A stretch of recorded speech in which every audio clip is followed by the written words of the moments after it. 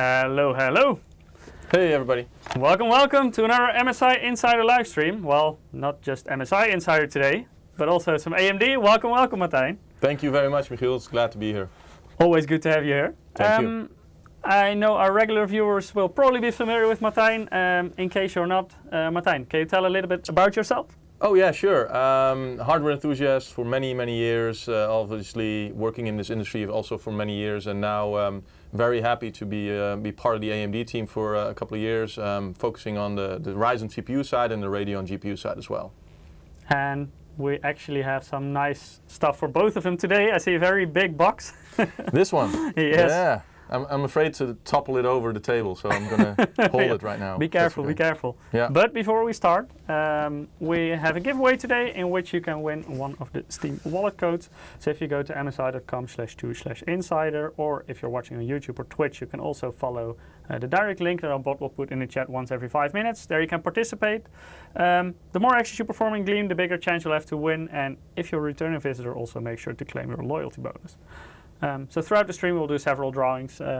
When you're signed up, no need to do anything again for the following drawings. What can they win again, Michiel? Steam wallet vouchers. Steam wallet goes. Oh, nice. Yes. Especially with the new games coming out. So. Indeed. They can actually also use this on the game that, well, part of this live stream is based on, Starfield. Absolutely. And you guys actually have a very nice promotion with this, right? Absolutely. So with select Ryzen processors and Radeon graphics cards, depending on the region and obviously the retailer or e-tailer where you buy this from, you can get a free copy now for a limited amount of time of Starfield, the new, very popular game that a lot of people have been eyeing and waiting on to start playing. And so very excited that has come out this week out of early access. So. Together with obviously new graphics cards launching, great Ryzen CPUs that we have. So yeah, we are very excited to be a partner with Bethesda, making this possible and playing well on AMD Ryzen and AMD Radeon, as well as being able to give away a few game codes, right, with the purchase of these GPUs and CPUs. So. And this one is valid on quite a lot of products, right? I believe also 5000 series and 7000 series in Ryzen. Absolutely. And so, 6 and 7 in Radeon. Yeah, you're right, Michiel. A few models, depending on which model you buy, from the CPU side or the GPU side, come with either the premium edition of Starfield, and other ones come with the standard edition. But I'd recommend you to check out AMD.com. There's a Starfield landing page on there, and you'll find eligible products as well as regions and e-tailers who are participating. So, talking about Ryzen and Radeon, there is a nice big box in front of you. It's this one. I hope you yes. can see it. Yeah, it's quite big actually. It's a limited edition, and in honor and to celebrate our partnership with Starfield and your idea, obviously, to do an all-white build, we thought this was a great moment to utilize, let's say, the limited edition that we've designed with the Starfield Special Edition Radeon RX 7900 XTX graphics card. So I'll just unbox this real quick, if you can see it, and I'll hold it into the main camera as well. But yeah, we have a very special limited edition graphics card as well as a CPU inside in this bundle. And we'll be using this to build an all-white build today, especially for Starfield, and to show you what kind of performance it can deliver when pairing an RX 7900 XTX with a Ryzen 7 7800 X3D CPU. So a while ago, a couple of months ago already, when you of course launched the 7000 series X3D, at launch we already talked about and demonstrated the Ryzen 9. We touched a little bit on the Ryzen 7, but we never had it in stream before. But today we will be building with this AMD Ryzen 7 7800 X3D, and this is an interesting CPU for gamers, isn't it? Absolutely. So yeah, I would say one of the best gaming CPUs, especially if you look at price performance. If you look at 8 cores, 16 threads, high clock frequencies up to 5 gigahertz, a lot of L3 cache. Obviously, that makes these CPUs special. So the 3D cache, allowing for let's say less CPU bottleneck and higher frame rates. And as you'll see, especially with most reviewers out there, it has become one of the favorite CPUs to test new games on, for example, as well. And yeah, we're super excited to be able to show today the performance of this CPU together with the Radeon RX 7900 XTX, and what we can do to really take Starfield to the next level and enjoy it at its full glory, right? Yeah, and X3D I think is very interesting because if you, for example, compare this to a 7700X, which is also an 8-core CPU, you see specifically in games they benefit so much from that 3D V-cache. Exactly. But also when you compare it to the previous generation, like the 5800 X3D, it's quite a speed bump, isn't it? Yeah, depending on the title, obviously, and this could be, you know, less CPU bottleneck titles to more CPU bottleneck titles. You can see up to 30% performance increase, and that's a lot just from a CPU alone. And like especially we see a couple of esports titles here, and they benefit quite a lot from this. Of course, very CPU intensive titles, and then yeah, this is where 3D V-cache really helps generate more frames, right? And moving from Zen 3 to Zen 4 also obviously helps a lot in the new AM5 platform with DDR5 memory.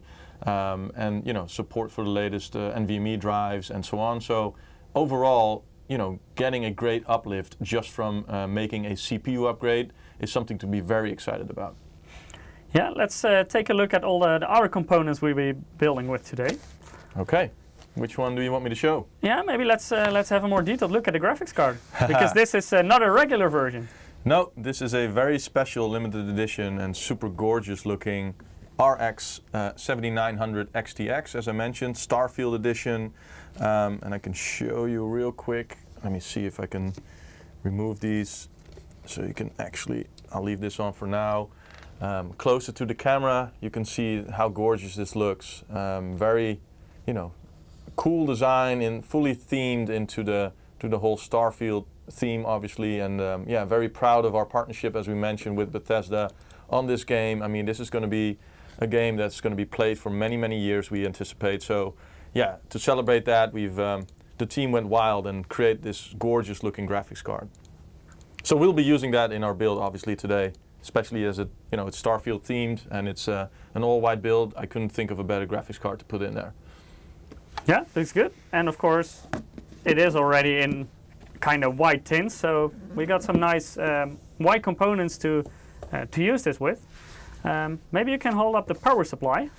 The power supply. Oop, there's a lot of cables here, so yes. You gotta be careful. So they are plugged in. It is a fully modular power supply, but currently there are some cables plugged in already. Well, you asked me to start building a PC today, and I kind of cheated my way into doing already a bit of a head start with cable management and so stuff. We can finish in time today. Yeah, so we finish in time actually.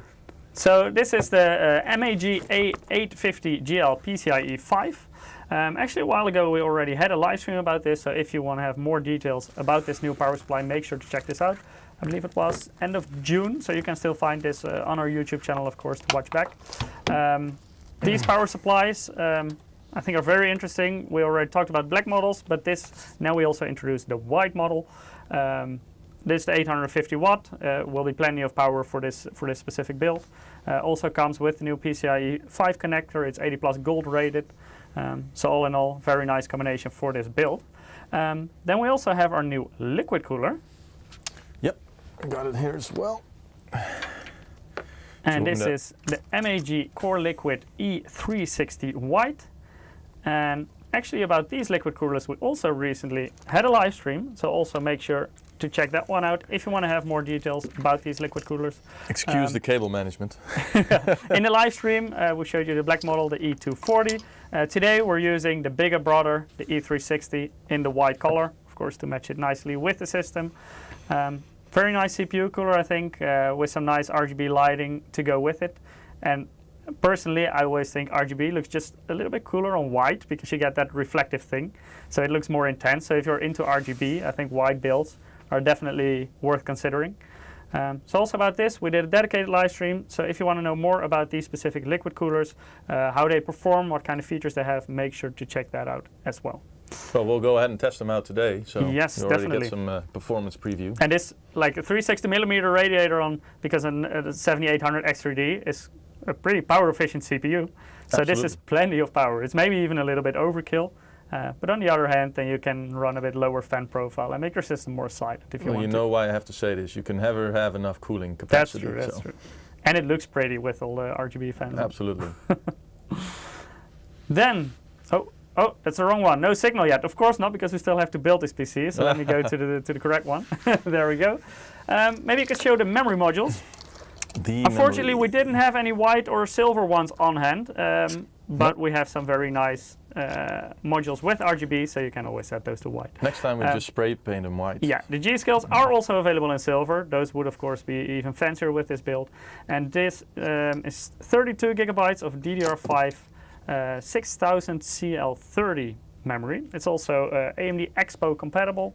Yeah. So just one simple mouse click and it runs on DDR5 6000 CL30. Also a very nice combination with the 7800 X3D.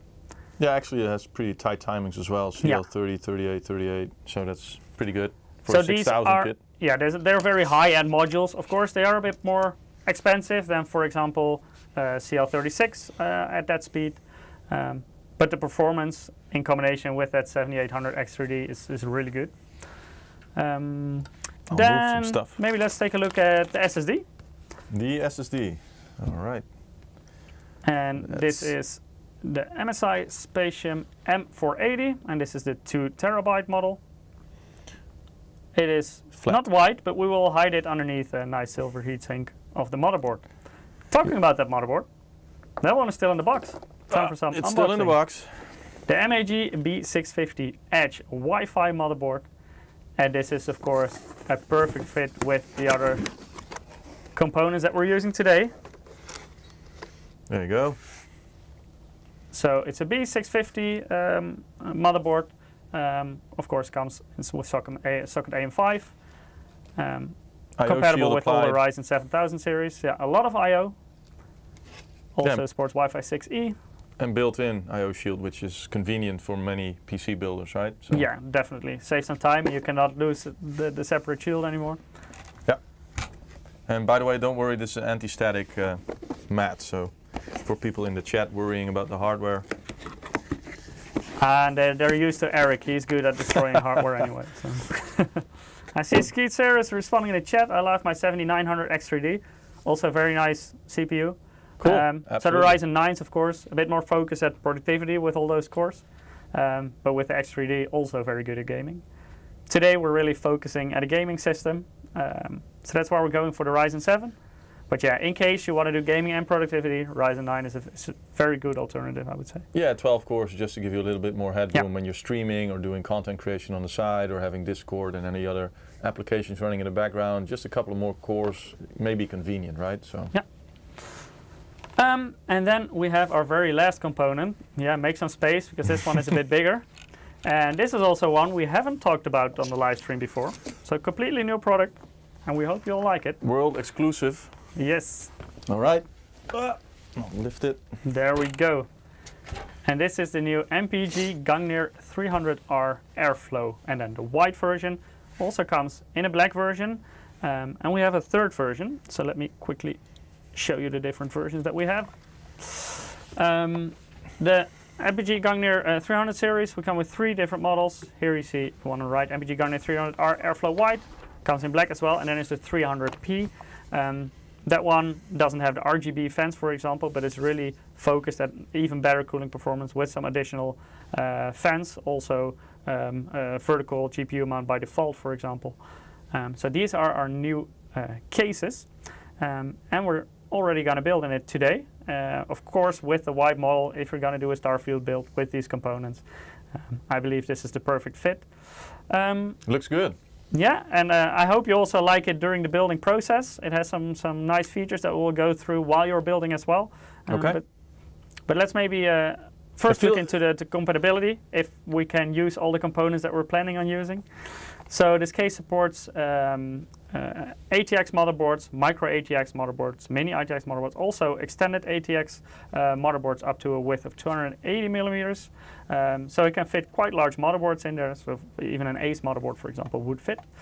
It can fit CPU coolers up to 175 millimeters in height. Of course, today we're going to use an all-in-one liquid cooler, so you don't need all that height, but in case you want to use an air cooler, for example, you do want quite a lot of space, so you can also fit larger air coolers in it. GPU length up to 360 millimeters. Should be plenty, right, with today's GPU? Absolutely. Yeah, so we'll definitely be fine. And you can also fit power supplies over 220 millimeters of length. Nowadays, actually, you see that even the higher end power supplies, they get a little bit more compact. It's also our MEG power supplies, for example. They can go all the way up to 1300 watts, but are still relatively compact. But of course, in case you have an older power supply and those tend to be a little bit longer, you can still use that in combination with this case. I think somebody in chat says he wants that motherboard, or she, on AM5, but just as a reminder, this is an AM5 motherboard. This is very much AM5 indeed. So, yeah, exactly. So you can get this on AM5. It's the MPG B650 Edge Wi-Fi motherboard. Yeah, we'll be using this to power our Starfield build, or all-white themed build today, and looking forward to seeing how it performs, Michiel. Yeah, let's get into building then. All right. Well, cue the music. All right, so what I usually do when I start building, obviously, is first take the motherboard, make sure that you have plenty of space, remove any liquids. So I've got a can of Coke over here, so you don't want to be able to, get that close to your hardware, and just start building, align everything that you need. So got my little screwdriver here, my Phillips. I've got my can of Coke here. You've got your can of Coke there. Cheers. That's good, enjoy it. So usually I build outside the chassis and just pre-configure it, basically putting in the CPU, memory, and the NVMe drive, because of being it's just a lot more convenient, right? It's you so have easy all to the work space with. in the world. Yeah. Yeah, you simply mount it, and then you basically put the whole thing together at once. I mean, it depends on your building style, but I find this a very convenient way of building PCs. Oh yeah, one quick tip is don't forget the film on the M.2, on the thermal pads here. Yeah. So this is a dual-sided M.2 shield frozzer. That means that it has cooling pads on both sides of the SSD. That also means that you need to remove the films from both sides. Both sides, and then it has heat dissipation capacity, which is what you want. And it's also actually a dual-sided SSD that we're using today, because we're using the 2 terabyte model, and that one also has chips on the back of the PCB. Oh. Yeah, you can't see it because there's stickers on it. Yeah, but, there's stickers I can feel the chips being here, so yeah. For example, for the 1 terabyte model, the chips are all on the top of the SSD, but for the 2 terabyte models, you have them on both sides. So then you will, of course, benefit more from also having dual-sided cooler, like with M.2 shield frozzer. Yeah, simply slot in the SSD. Torque Alpha is asking, any solution for the Windows update that MSI motherboards had a problem with? Yes, we actually rolled out new BIOSes for this. So make sure to check this out. We also send out a press release for this, and check out on our website the latest BIOS version for your specific motherboard, because last week we did roll out a BIOS update to address this issue. Vectom74 is asking, how many terabytes does it have? This one has 2 terabyte and the 2 SSD. Yeah, don't over tighten the screws. Make sure it's nice and steady, but don't put all your effort into it. I mean, Carney Liu is asking, can I get a limited Starfield Radeon graphics card? I'm not sure if this is for sale as well. No, it's a very limited edition just to celebrate the partnership that we have with Bethesda. So yeah, unfortunately not. But it's very, very cool as a show-off product, obviously, and we'll be happy to start building and complementing the entire system using this special edition card, obviously. All right, so the SSD's in. Thermal pads, we've removed the film, protect the film. Now let's either put in the CPU or the memory. I kind of feel like it's easier to do the CPU first. Just before I do that, let me unbox the CPU, because it's brand new in the box. Just be careful what you use to unbox, but here you can see the CPU. There's some warranty material in there, and as you can even the inside of the box is designed in Starfield fashion, right? All the coloring and everything matches. Yeah, it's really matching, which is really cool. And then here you can have some more Starfield design in there as well. So it's very hard, obviously, to make a CPU as a special edition on the look and feel. But I see this one is silver, so that's a perfect match. It's silver, but making a white CPU is obviously going to be different, because there's going to be thermal paste on it. There's going to be a cooler on top, so yeah, it's oh yeah. And for those, so not sure if you want me to explain, Michiel, about building your first system. Should we give some tips as well on how to build? I think maybe some people are still used to AM4, and your AM5 socket is quite different from that. Correct. So AM5 is back to LGA, so that means the pins are in the socket rather than on the CPU as previous generation, which means handle with care. Be sure to keep the socket cover on as long as possible before you put in the CPU, and just remove it when the CPU is inside. There's a little triangle here which you align basically with the same triangle in the socket. Also be sure not to drop the CPU when you obviously work with horizontal and then inserting the CPU from the top. If you drop the CPU in the socket, you may risk bending the pins. Simply pull down the lever and then the socket cover will pop off, and that's basically what you want. And now you have fully protected pins, CPUs inside. Make sure that the lever is securely attached, and then basically you can keep this in your motherboard box or wherever you want to swap CPUs, that you make sure that you cover up the socket again. Yeah, and also don't try to pull off the socket while the CPU is still not installed, because as you can see, it kind of pops off, and if it falls inside your CPU socket, you may damage the pins. Yeah. So like Martijn already mentioned, always put in your CPU first, because that way you also protect the socket, and then if you just push it down, it will pop off, like you just saw what Martijn did. Absolutely, and you know, with most motherboards, tip and trick is very easy to remember, is work on the outside in when you talk about memory and putting it in a dual channel configuration. You're taking the first slot on the outside, you skip one slot, and then you go in the third slot basically from the outside. That's how you set up dual channel memory and make sure that it's working as intended without any issues. Because if you use the other slots, took it the other way around. If you use the other slots, then you may run into issues where it's unstable or it's running single channel, for example. So, yeah, so be sure to check the motherboard manual as well when you do this. If you put them right next to each other, indeed they will run in single channel. And also because the memory topology of this board is daisy chaining, that means that two of the slots will have better signal quality than two other slots. Yep. If you have T topology, then the signal quality is around equal on all slots, but the total frequencies that you can reach are quite a bit lower. And because most people use two memory DIMMs, we decided to go for daisy chaining memory topology. But that does mean that it matters in which slot you use it. So like Martijn already mentioned, start on the outside, seen from the CPU of course. Fill that one, skip one, fill the next one. If you're using 4 modules, of course, then it's easier, just fill all of them. Another little tip is when you deal with glass panels, be very careful where you put them down and also the way that you remove them. Don't bend them too much, because you know, even though they're strengthened, they may still crack or break, which is obviously something you don't want. So be very careful with these panels. I always put them on the side just to make sure that you know, they don't fall over or tip over anywhere. And this case actually has special push latches. That means it's very easy just to hang it in there and click it in. You do have an additional thumb screw to firmly screw it in, mostly for security reasons if you want to do transport and stuff. Yep. But you could actually use this toolless as well if you want to. So you just hang it in there, you click it, and that's also why Martijn could remove it so easily.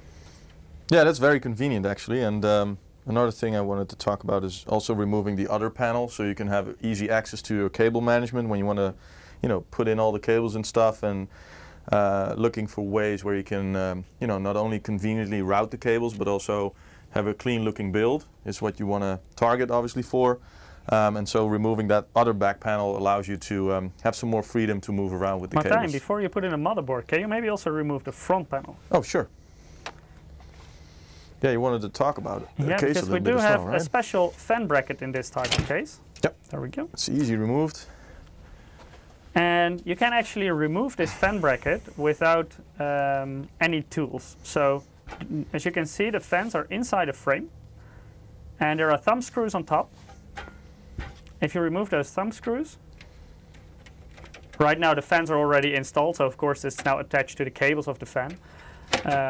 But that way you can easily take this out, and for example, if you want to mount a radiator in there with like a push-pull configuration, you can easily do that outside your case, configure everything, and then just put it in at once. And you don't need any tools for this. So you can easily just remove those 2 thumb screws and you're good to go.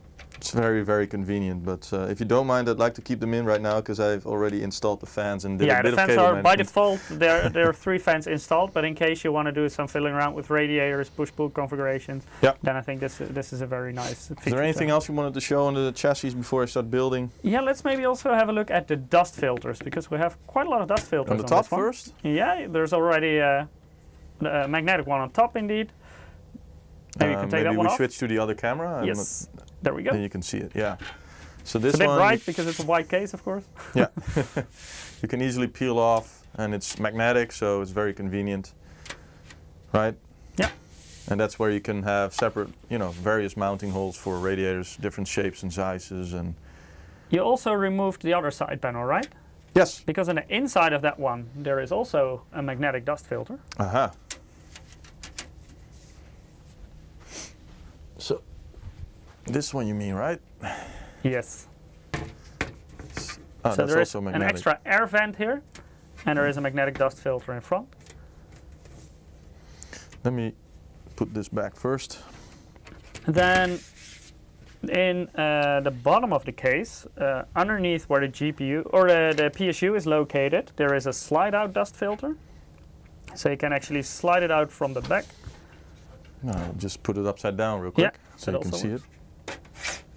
Yep. Another removable dust filter. And then maybe you can grab the front panel.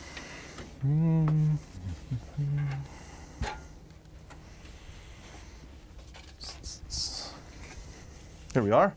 And this is a very special mesh actually, because it's extremely dense, and that will also help to prevent dust getting entering your system. Yeah, it still gives you airflow, but it does not, or at least limits the amount of dust that goes in, right? Yeah, so it's maybe a little bit hard to see on camera, but the mesh is a lot more, how do you say it? It's a lot more dense than what you see with most mesh panels. Yeah, the area between the holes is a lot slimmer. So that's it's a bit more comparable to what you know from a dust filter, for example. They basically also have a lot of very tiny holes. Maybe you can go to the other cam one more time and see if you can get it. See, you can see the case through the small holes. Yep. Yep. All right, I'll put this back on if you don't mind. I don't think we need to go into the front anymore. So we've already installed all the fans. All right, anything else you want me to show? Maybe let's, now that it's still empty, we can still easily see everything. Maybe let's talk a bit about the radiator capacity of this case. Okay. Because it can actually fit 360 millimeter radiators, not only in the front, but also in the top. So you can choose where to put it. You can also combine it. I think in your configuration, you're going to mount it at the top, right? Yes, that's what's yeah, so it depends a bit on what you want, but you can also use dual radiator configurations. Also, if you, for example, want to do a custom loop in this, or like in this example, you can, for example, combine an all-in-one liquid cooler for the CPU with a graphics card that comes with an all-in-one liquid cooler. So different configurations possible depending on your liking. I'm gonna pre-apply some cable management already, so it makes it a lot easier to build in a moment when we put in the motherboard. Depending on the chassis that you have, you may want to go with the motherboard first or go with the cooler first. In this particular case, I'd like to go with the cooler first. There's no right or wrong, basically. It just depends on, your preference of building, for example.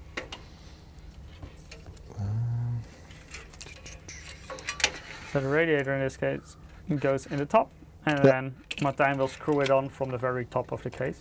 So in order to do this, make sure to remove the magnetic dust filter. Otherwise, you cannot reach the screw holes you need to mount it there. Michiel, do you want me to have the hoses in the back or in the front of the chassis? I would personally suggest you keep them like this. Okay. Also has to do with the location of the socket and the length of the tubes, of course. Yeah. So I would say this is the most. You can Sometimes do it in the back. It depends on the chassis, right? Yeah, but you have a bit of if you turn it around, you have a bit of excess tubing. So I would suggest to keep it like this. This is a nice sweet spot, I would say. Yeah. Gigaram is saying I can't fit 480 millimeter radiators in it. No, the 360 is the maximum that this case can fit both in the front and in the top.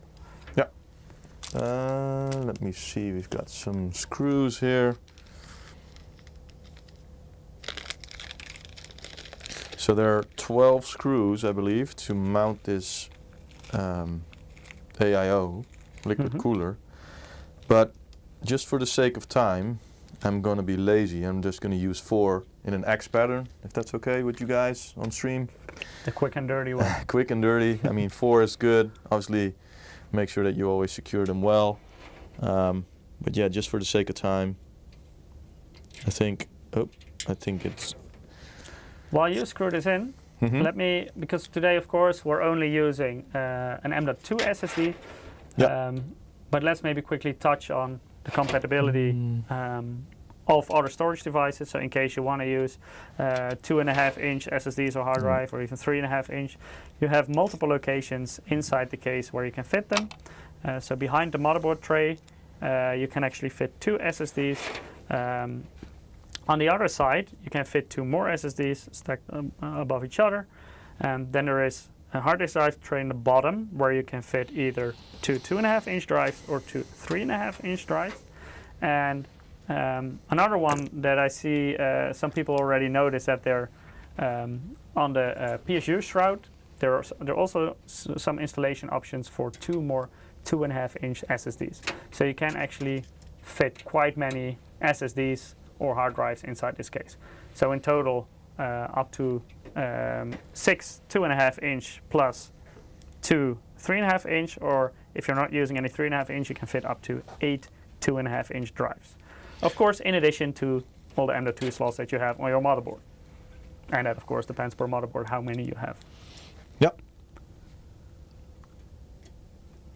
You can never have enough storage.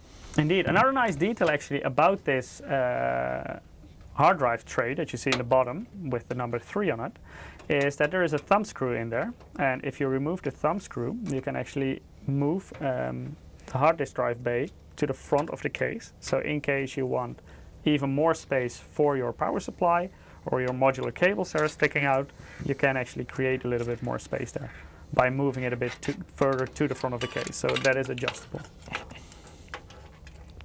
Let me see. All the RGB. All right. Skeets is asking what current AM5 boards come with 8 SATA ports. Ooh, I actually don't know from the top of my head if we still have any with 8. Nowadays we see that a lot of people are, of course, moving more to M.2 drives. Of course, in case you need more SATA, you can also add in PCI Express SATA cards.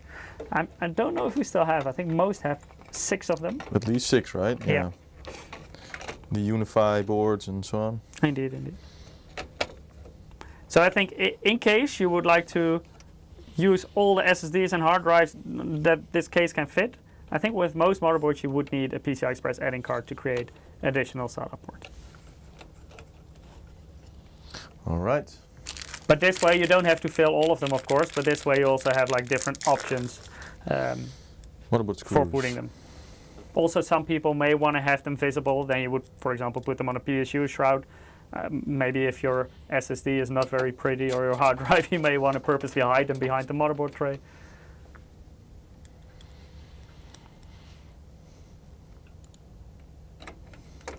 So now Martijn is screwing in the motherboard. Maybe time for a giveaway. Yeah, that's a good one.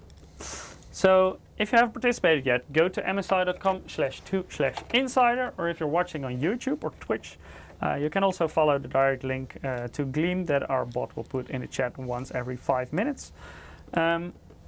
Within Gleam, you can perform certain actions. The more actions you perform, the bigger chance you will have of winning. And if you're a returning visitor, make sure to claim your loyalty bonus as well. Then let me head over to my drawing screen. Can I draw a winner? Our first winner for today. There we go, Martijn, the honor is all yours. His or her nickname is @Roxanne. @Roxanne, congratulations, you won our first Steam wallet code for today. So keep an eye out on your mailbox, but then we'll email the code to you in the coming days with some instructions on how to redeem it. And in case you're interested in Starfield, it is available on Steam as well. So that's something where you could use it, or if you want to play another game, that's of course fine as well. But congratulations. Enjoy it. Yes. Well, we're almost there. In regards to connecting the motherboard.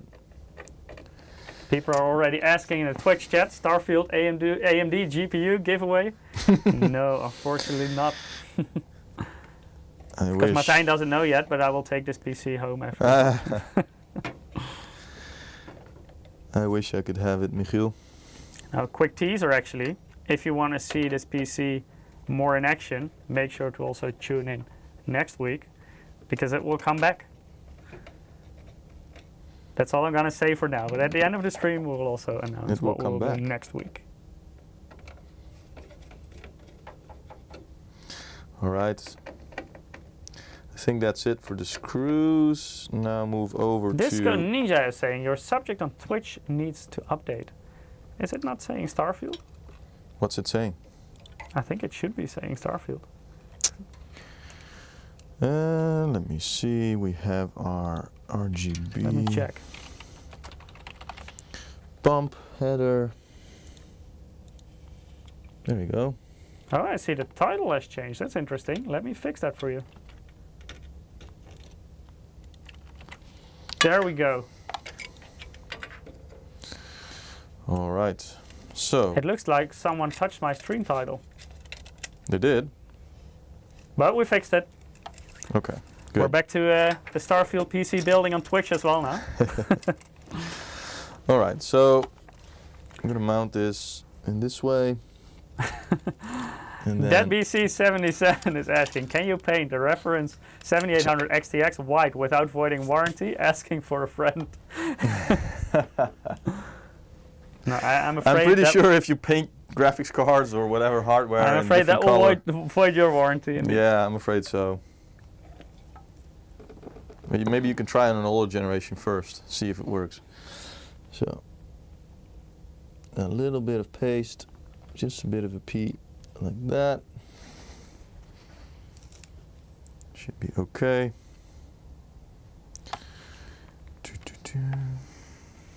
So now basically the whole motherboard is already prepared. So the DDR5 is in there, the SSD is in there. Don't forget about the protective film on the CPU cooler as well before installing it. It won't cool very good otherwise. And this is actually quite nice because you may be familiar with this type of mount if you already own an AM4 or AM5 system, because it has some clips and you can easily mount it on there, and that also makes the cooling compatibility quite a lot bigger. So for example, our all-in-one liquid coolers that were launched in the AM4 time, so for example our R series and our K series, they're all compatible with AM5 as well, because they use the same type of mounting system there. Mr. Masterdog says toothpaste. For toothpaste? On a CPU. Yeah, I wouldn't recommend. But yes, Factom, it is indeed thermally conductive paste. Or thermal paste, as the short term. All right, so CPU cooler installed. By the way, don't use those the other way around either. Like putting toothpaste on your CPU is one thing, but putting thermal paste on your toothbrush, then you may be in trouble. Yeah. I wouldn't recommend. Well, this is very conductive, but I'm not sure what you're gaining with that when you're brushing your teeth. Maybe you get very cold teeth. Yeah, something like that. Panurian Gray says they actually used toothpaste back in the day to clean copper water blocks. Yeah, actually, that's quite interesting, because toothpaste it's like very grindy, sandy, but like very tiny. So you can actually, it's also, if you have like a scratch on your screen or something, you can put some toothpaste on some cloth and then wipe it over. By the way, this is not an official recommendation. This may void your warranty if you do so. But in case you have like a scratch that annoys you, some toothpaste on a cloth and wipe it over a bit, then you may be able to reduce that scratch a little bit. Yeah, Mr. Masterdog says you can also use it to clear foggy looking car headlights. Also a very good suggestion indeed. You Like can. toothpaste is very multifunctional, but I wouldn't recommend it No. instead of thermal paste. No. All right. Okay, a bit of cable management, and then we should be good. Gigaram says cools the motor mouth down for the thermal paste layer toothbrush. All right, so this RGB, because we gotta have all the RGB. Of course. We need the RGB for extra FPS. Well, I think your comment makes sense about looking gorgeous at night in an all-white build, where RGB, you know. Yeah, it's super intense. I'm not super into RGB, but with an all-white build, then yeah, I mean, can look very, very cool, right? Let me see. Bit of cable management. All right, so the CPU cooler is installed. Make sure to put this real tight, but don't put too much effort in it, because it's plastic that you're screwing into. So we should be good there. Let me see, so that's the motherboard fastened, CPU cooler installed. Let's do it with the power supply. I think the best way is to access this from the other side, if I'm not mistaken. Yes. And there's also a few cables that we gotta reroute first. That you can toss aside, basically. What's that? You can put them aside now, or you can already plug them in the motherboard as well. Yeah, I was thinking doing that first and then put the PSU in. But there is, we shouldn't have any issue, right? If we reroute this through these holes. So already starting on some cable management. So let's maybe look a little bit at the cable management options of this case.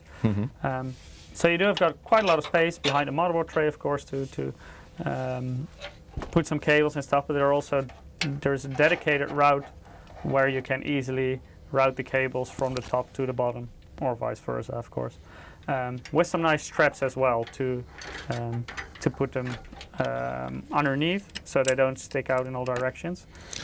Front USB. Maybe you can see them. In this case, of course, the straps are also in white.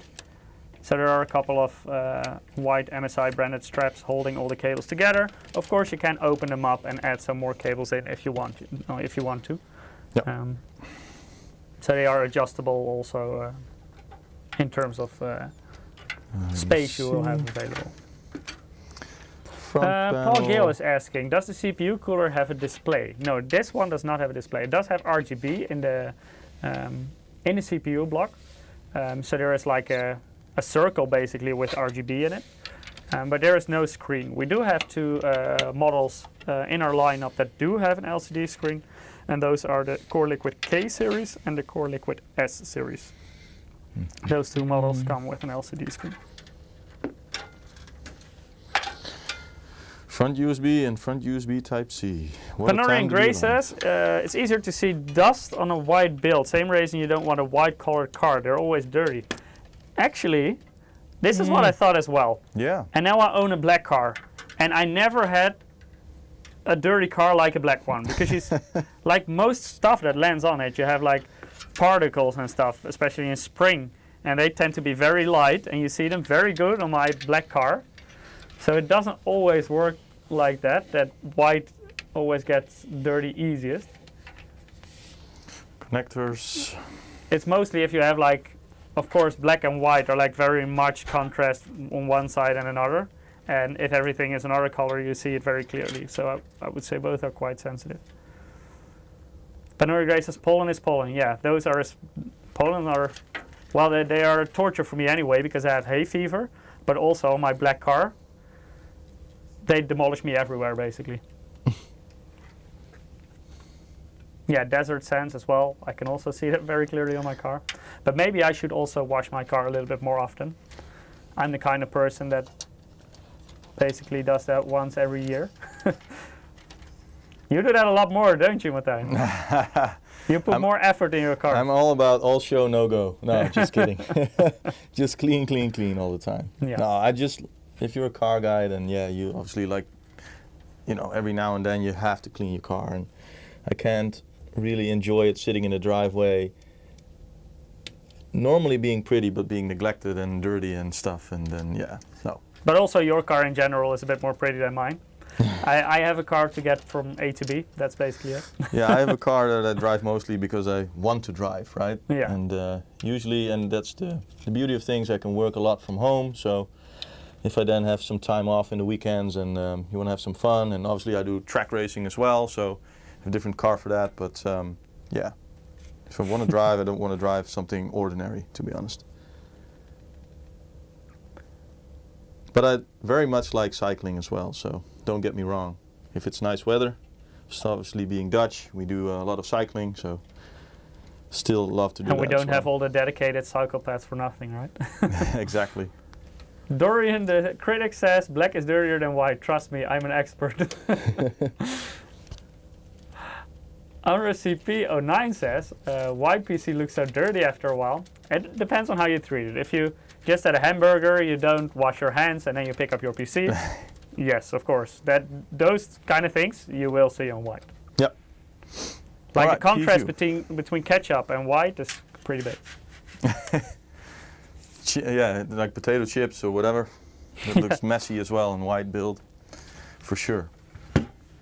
It's like your keyboards, right? When you have white keyboards. Oh, if you have some potato chips or. Let me see. More cable management. NRT is quite a good point. Don't get a white PC if you smoke. I think that's a fair point, because usually smoking makes white stuff very yellowish, and it's way more sensitive to it than a black case. So indeed, if you smoke, that's a bad thing in general, in my opinion. If you do it, I would suggest to do it outside. But if you do smoke inside, then I would rather go for the black version of the case than the white one. Michiel, is Yes. this case designed to have the PSU fan facing downwards or up? I would suggest facing downwards. Okay. You can mount it facing upwards as well, because there is ventilation in the PSU shroud. But if you mount it downwards, you can benefit from the dust filter that you have underneath. Yeah, I made one mistake here. Cable up. Put that in later. Yeah, that's exactly what I thought for this chassis, but some chassis are the other way around. All right, so. Andreas on Twitch has a very good question, Martijn. Oh, go ahead. What's the most disgusting thing you found when cleaning a PC? Wow. Well, first of all, I don't clean other people's PCs, so that helps. Sweaty socks, dead animals, what did you find? Yeah, like your typical things like bugs and, stuff where you find, I thought I had decent dust filters and things going on to protect my chassis and the insides of the PC, but then, yeah, if you're running let's say, a workhorse where you hardly pay any attention to, and then after a year or two you open it up, and yeah, it can be shocking with the amount of spiders and stuff that you find sometimes inside, but generally... It also depends usually quite a bit where your PC is located. Exactly. Whether you put it on a desk or on the floor underneath a desk, and if you, for example, have a carpet floor, that can make quite a difference also in terms of dust. Yeah, Filters exactly. do help. Well, that's also one of the good reasons why people should upgrade more often, so you actually get a chance to look at your system again. That's true. And then clean it, right? Or just do some maintenance once in a while, that also helps. Yeah, and don't use a vacuum cleaner, for example, No. because of the static. I recommend not doing that. All right, so... Oh, Ellen says, dead mouse. Dead mouse? How did that get in there? Did you leave a Yep, one and window no open, idea or? how it got there. I live in a rural area. You should get a cat. Cat and mouse, yeah. I have 2 cats. I never have any mouse issues. Yeah, the mouse is supposed to be on the desk, not inside the PC, so. All right, PSU, almost secured. Absence of logic says on YouTube chat, my friend who lives with a smoker sent me his GPU to sell, and the box smelled like an ashtray before I even opened it. Yeah, I can imagine. Like, if you smoke inside, basically everything in that space gets affected, so especially if you do it more often. That's when we had last night with the barbecue as well. Left the door open for 5 minutes, the entire house smelled. Yeah. Right? That's also why our barbecue is in the very back of the garden, so we don't get the smell inside. All right, so... Mr. Masterdogs does have a good point. Cats bring mice in home, the house you get and birds. as Yeah, presents. yeah. Good point. Does not always help. Luckily, my cats are indoor cats. The ratio of cats. They cannot bring them. It could be a nice study. Yeah. Let's say the effectiveness of cats, whether they bring more mice or help you get rid of them. Just indoor cats, problem solved. Because then they only get the mice that are already in your house. True, but maybe they will never be taught to catch mice that way. Because that's what the outdoors are for, right? Teaching you stuff. That's true. Before I finish off with the final cable management, let me see. There is a CPU. GigaRam says I strip mine and renew the cooling fluid every 6 months. Yeah, it depends a bit on what kind of. If you have like a custom loop, that requires a little bit more maintenance, of course, than, for example, an all-in-one liquid cooler. But also, in case you use like special types of thermal paste, they can cool better in certain situations, but you also need to reapply them a little bit more often. So, for example, liquid metal you could use for that. They are good thermal pastes, but they're a bit more maintenance heavy. You have to repaste them way more often than regular thermal paste. Yeah, plus it could corrode the IHS, and it's not pretty always. So Yeah, they're also for downsides. 24/7 use, and I'm not too sure about that. Mr. Masterdog says every 6 months I would never want it. Like if you want a more maintenance-free PC, then a regular all-in-one liquid cooler or air cooler are a safer bet than a custom loop, and also regular thermal paste would be the more durable option over the long term. Yep.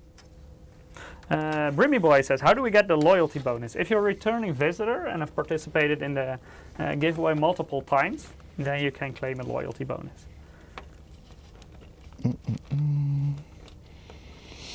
Almost there.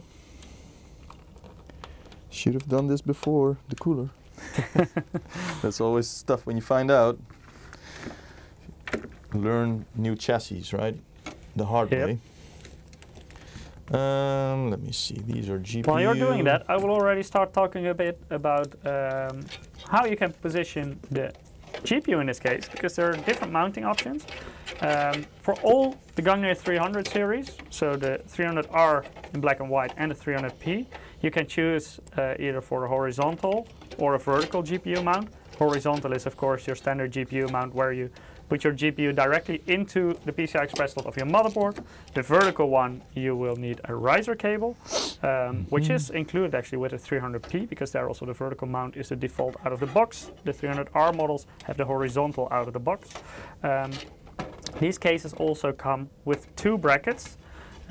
So in this situation, we're using the 300R. The horizontal bracket is installed by default. You can actually take that one out, turn it around 90 degrees, and you can use that one as a vertical bracket. But there is also a special vertical bracket included in the box, in which you can fit 2 additional 60mm fans. So you can create more airflow behind your graphics card as well to help to cool your SSDs. In case you want to go for a vertical mount. Of course, that's completely optional. You can also decide not to place those fans in case you don't want them. The 300P actually comes with those fans out of the box as well as an included 80mm fan further inside the case. Now for our pièce de résistance, our cherry on top. Custom designed cables sleeved for the GPU. Those are pretty. Yeah. With a nice color scheme from Starfield as well. Yeah. So here you can actually see the vertical mounting bracket with the 2 60mm fans installed. So this is how you would get it with the Gangnir 300P. That one also comes with a 180mm PCI Express 4.0 riser cable. And one 80mm fan, and that's on the other side of the graphics card. So basically, you create like an air tunnel on the back of behind your backplate of the graphics card. So in between the motherboard and the graphics card, basically, and this will help to cool the SSD quite a bit. So for example, we did some testing in the Gangnir Airflow 300P with the fans installed and without them. And you see that actually for the GPU and the CPU, you also see that it's a little bit lower, of course, because you create a little bit more airflow through the case as well. And the 60mm fans are also outtake fans. But for the SSD, it makes quite a bit of difference. So in our testing, it was a 6 degrees Celsius difference if you use the additional fans with the vertical GPU mount. So personal preference is when you have two 8-pin power connectors on the GPU, I personally like to use two different cables to share the load on the cable a little bit more, especially when you consider overclocking, for example. Sometimes you can use the splitters on a single cable. It's perfectly fine in most cases, but this is just a personal preference. So, Alan is asking, can you go back a slide? Yes, I can. I think you mean this one. There we go. So here you see the vertical mounting bracket with the two 60mm fans. This same bracket, not the fans, but the bracket is also included with the 300R models. Do you have that close to you, maybe, Martijn? Sorry, which one? The vertical mounting bracket that's in the accessory box. Oh yeah. Just give me a second. I'm just going to clean some screws. Clean the desk a little bit. Vertical mounting bracket. Alan says 8-meter fan.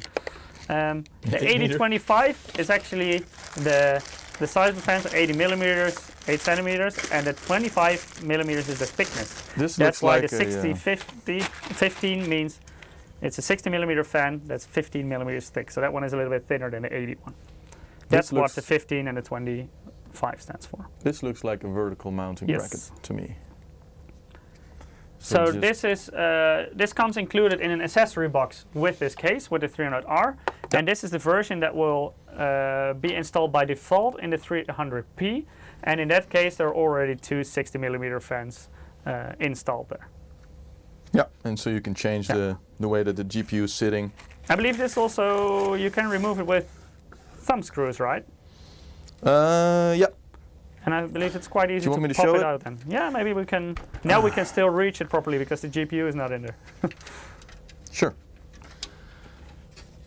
There we go. Here you are. Yeah. That's it. You can simply swap it out for the, let me see.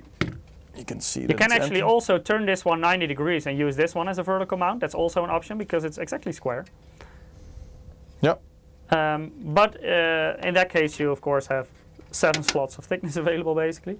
With the other one, you have 4 slots, so you can fit up to 4 slots graphics card, and you can fit in an additional 2 60mm fans. But for today's build, we're going to stick to the default horizontal GPU mounting position, so directly into the motherboard. Are we going to use Wi-Fi by any chance? No, I have a LAN cable underneath the desk for you already. So. Okay. So I'm not going to mount the antennas? No, no need to today. Okay. Now, big moment. The CPU, the GPU is going in. And in this case, literally, I'm going to put it flat. Just got to be careful and mindful of the cables here. Actually, I think we're pretty okay just doing it like this. This one, oh, need the other screwdriver. Because we have a GPU holder, right, against sagging. Yes. Which should make our life a lot easier. Oh. And it's a 2 slot and a little, so it's almost 2.5 slot card. So you only need to pop out 2 PCIe covers. Let's maybe talk a little bit about the graphics card stand you already mentioned. Mm-hmm. That's the omnidirectional graphics card stand, and it's a very convenient thing. It doesn't need any tools to adjust. It also supports latest high-end graphics cards because you can adjust for different thicknesses of graphics cards as well. It is made out of 8mm thick tempered glass, and it also has some nice addressable RGB inside. And you can also rotate it 90 degrees, so you can use it in different orientations, also both for the vertical and the horizontal GPU mount.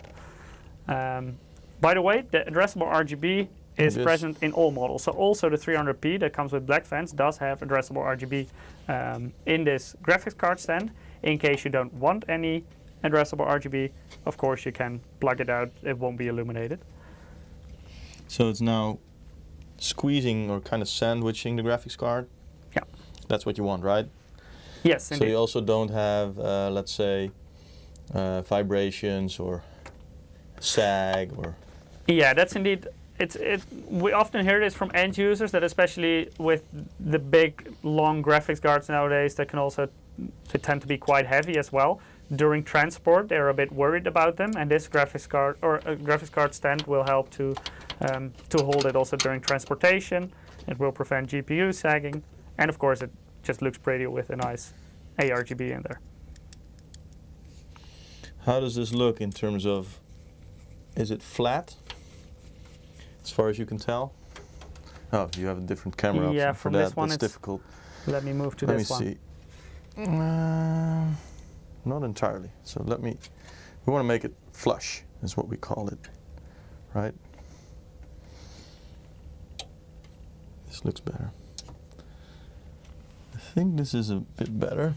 The support pieces, by the way, you can also take out. So if you push them down, there is like a small gap in the tempered glass, and that way you can take them out in case you only want to use, for example, one on the top or on the bottom. Yeah. Right now, really cool. Martijn used it like in a sandwich configuration, so it really holds it firmly in one position. So, here we go.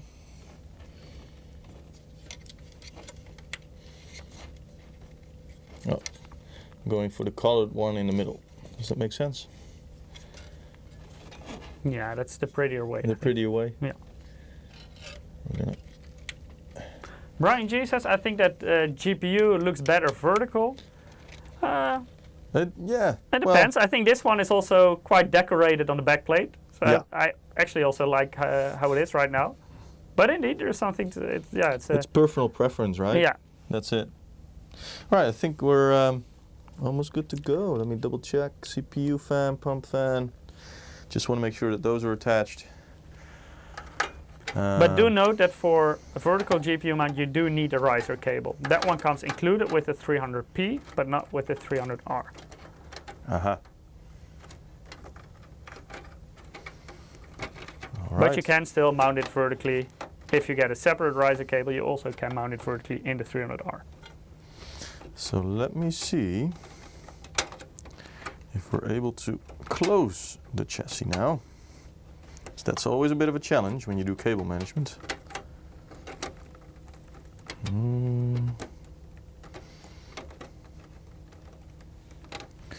I'm pretty confident this will work. Famous last words. All right. In the meanwhile, because you guys may be wondering why is this case specifically called airflow, that has to do with the fact that it has a lot of airflow. Of course, the mesh in the front makes a big difference there. Here you actually see the different types of flow that we're using. This is also in the configuration that Martijn is using now. The front fans are the intake. The fan inside the power supply is actually also an intake, and that one throws it out directly out of the back of the power supply. Then the fan in the back is outtake, and also the three fans that are on the all-in-one liquid cooler. They are cooling the air out of the case upwards, so it will exhaust the hot air from the top of the case as well. So this is what the airflow looks like for this configuration. Sorry, cleaning up a little bit. Just want to make sure that everything fits. Yeah, you have to make it look pretty. Nicely, yeah. It's always the case when you have a lot of fans and RGB headers and... In NRT is saying if you don't need the drive cage, you can take it out, presumably. Yep. Yes, you can.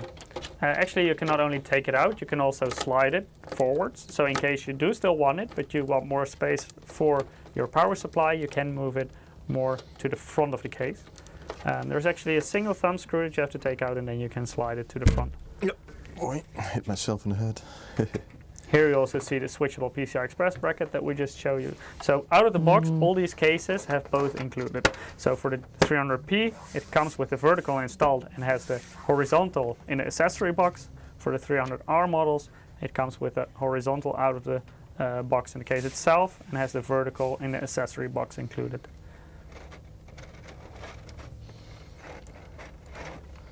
Now for a little bit more cable management.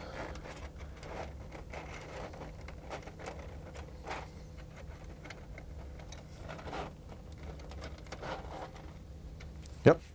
All right. Yes, all good. All good. I hope. We'll see. By the way, at home, always test your system first before you close it. I actually prefer to test my motherboard outside each system that I build, just in case. To make sure. True, but also still, if you build it and you forgot to connect something or anything, you can still easily reach it. Yeah. All right. So, I think, if I'm not mistaken. Yeah, check, double check. You connected everything. I see pump fan, CPU fan, power, 24 pin. Front connectors, power button. Yep. Moment of truth, I guess. PSU cable. Mr. Mesterdog says panel misaligned in the front. Is it? Panel misaligned? No. Wait, just wait till I power it on. There's something bonus material here. I need a power cable, Michiel. Is it on the floor? There should be one in the total bundle of cables there. In the mess on the floor? Yeah, there is like a bundle of cables with a power cable and Ethernet cable. Display port, HDMI for the capture as well. I've got one power cable here. So Martijn, how did you like building in this case? Was it doable? You can see it's very, very easy building this case. Nice. Well, we can only tell if the result is good, right? That's true. Let's be honest. So let's find out if it works or not. Got 2 power cables. So these are the cables that I need, Michiel? I'm not sure if you can see it. Yes, that's indeed the all right, so networking. The complete package that you need. There is a quick summary of the features of these cases. Of course, we went through them. This additional power cable you don't need? There's 2 power cables in here. There's 2 power cables? Yeah. In the bundle, there's 2.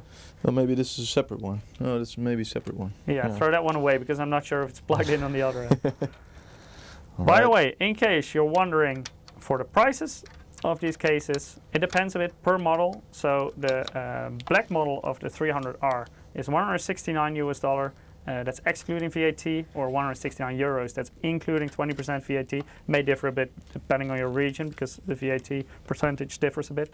The white model is a little bit more expensive at $179 US or euros. And then the 300p is also 169.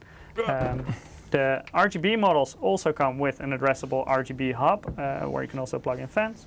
The Gangnir 300p does not come with that hub, but comes with the riser cable included for the vertical GPU mount. So it's a bit up to you what your preference is. One really targeted at even more airflow, the other also some nice RGB in there. Qivi is asking, can you boot without the disk? Well, there is an SSD in there, and we cheated a bit and already pre-installed Windows on that one. So it hasn't exploded yet, Michiel. It's powered on. I don't see any flames, no fire. I'm just gonna peel this off. That's always good. Just to help with the misalignment thing, because obviously that looked misaligned because of that thing still being on there. Not sure. I see that the system is doing green once every now and then.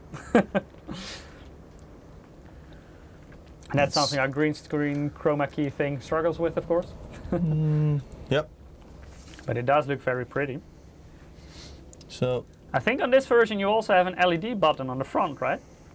Maybe you can switch to another LED mode so we don't... Oh, this is the green one for sure. So what's the best color to fit with Starfield? I think red, right? There's some red elements in the graphics card as well. It's really cool. Yeah. Looks good, looks good. So this works. It's just that monitor's not waking up. So let's see. It could be that it is now displaying only to the capture card. Aha.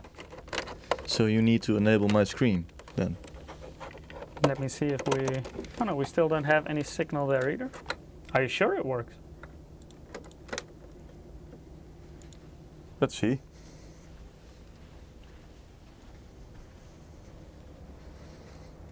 Should I plug out the pull out the capture card for a sec? See if that works? Yeah. Try to boot it with only the display port. Okay. And this, people, is why you should never close your PC before you tested it. Yes, exactly. Well, could be something very small, so we'll find out.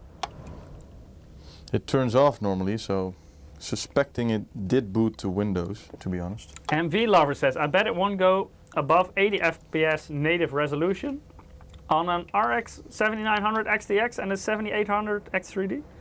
I think it can go higher.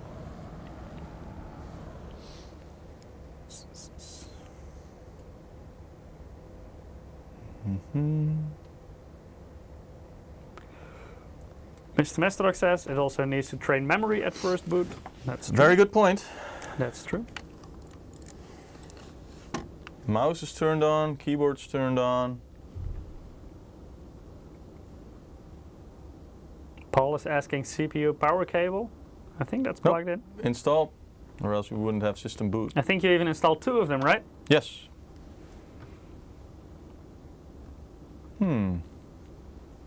Interesting.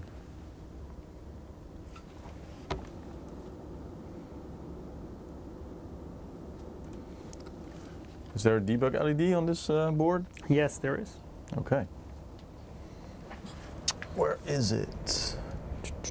But it could be doing memory training. Let's do a giveaway then. Okay. If you haven't participated yet, go to msi.com/2/insider. Or if you're watching or on YouTube or Twitch, you can also follow the direct link that our bot will put in the chat once every 5 minutes. If you are already signed up earlier today, no need to do it again. You will automatically be included in the next drawings as well. And our next winner. Oh, this is a very difficult one, Martijn. This is definitely yours. I cannot pronounce this. Medic Solcano? Congratulations. I'm not sure if it's pronounced correctly, but you also won a Steam wallet code. Congrats. So make sure to keep an eye on your mailbox, then we'll email the code to you in the coming days with some instructions on how to redeem it. Congratulations. Yep, congrats. Enjoy it. Well. So do one of the lights light up on the easy LED, the easy debug LEDs? Yeah, we'll see. Let me see. Troubleshooting. Turned off.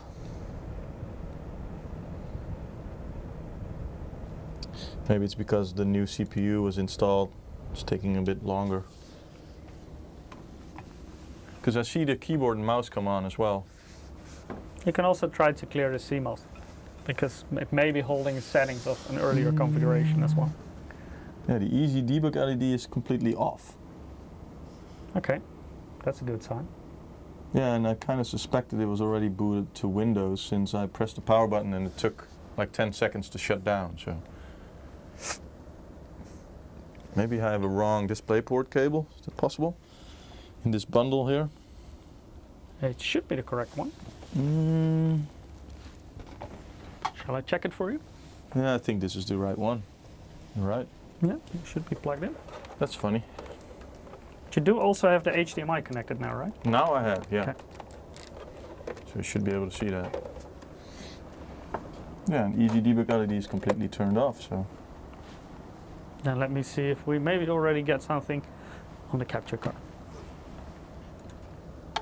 Nope. Not yet. I don't know, Michiel. Should we do some debugging? Yes. For practice? We definitely will. Clear CMOS is on the board or on the back? I think you on this board, you may have one on the back as well. Wait. There's one question. Look, I press the power button, it takes 10 seconds to close, so. It could be that it is indeed booted into Windows then. I feel it has booted to Windows, so. I'm just gonna double check. See if everything is secured. Secured, secured. Memory's in, CPU's in. Let me replug the DisplayPort into the monitor. I can. It should be okay. It is turned on. I can maybe reseat. Oh, I pulled one of those clips out now. Those are easy to put back in, right? Zhao says DisplayPort cable is dead. That is a possibility. Yeah, it could be. Because it feels Let like me it's booted search to Windows. So for another DisplayPort cable, just to make sure that's not the issue.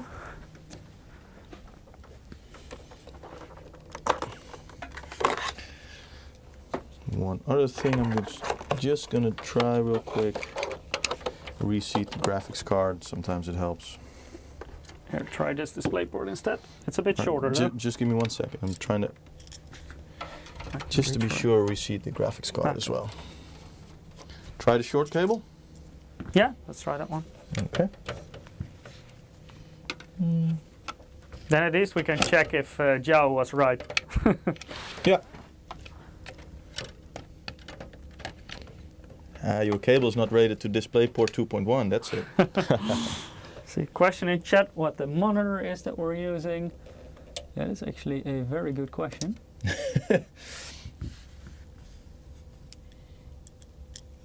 I believe it's an MAG 274, at least 1440p. I don't know the exact one here. I have to ask Ralph for that.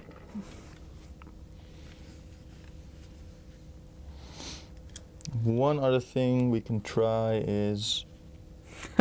Phil Insectos has in Twitch chat, finally a real PC assembly. It doesn't boot on the first try, and it's not known why, just like life itself. Complete realism, this Indeed. is. There's no PC building simulator that can teach you these lessons, so. All right.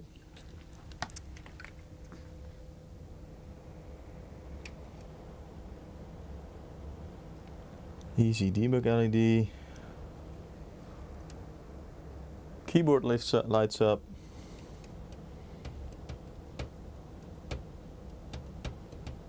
Yep. Green light.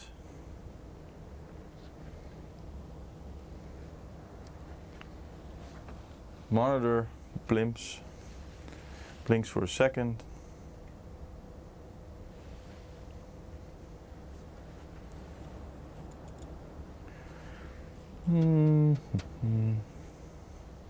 Maybe it is still training memory. I'm one crazy cow is asking, is the motherboard throwing an error code? I don't think it is. No, Easy Debug LED is off. Like, it showed me a green light for boot. GigaRam said it does work. They are just doing this so we don't feel bad when we can't get a boot on the first go. Yes, it's all to make you feel good, GigaRam. Skeets is asking, are the fans spinning on the GPU? Yeah, the fans are spinning on the GPU. All three.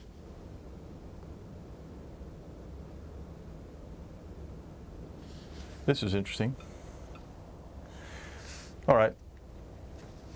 Let's try maybe with cable management we may have, perhaps because I pressed too hard on the side panel. Let's find out.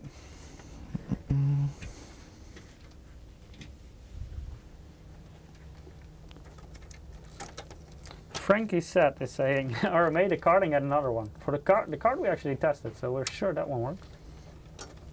We do have another CPU though. Yeah, this is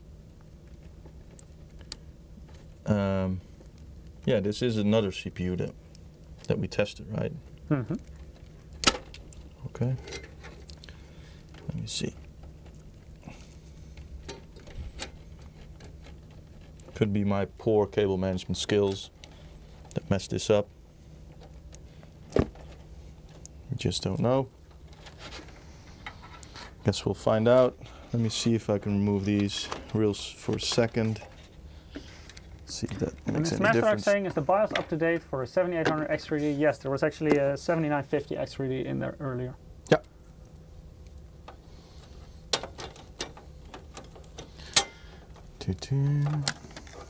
I love it how the community, starts thinking and helping, and that's really cool, guys.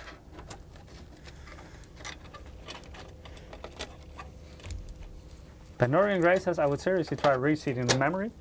Yeah, what also sometimes works is just use a single memory module. Correct, but seeing as we have no Easy Debug LED, it looks kind of okay, right? That's true. Or else it would have popped up the memory. Don't you think? Yeah, usually it would indeed. But we'll try that next. I'm just removing the sleeved cables for a sec, see if that makes any difference.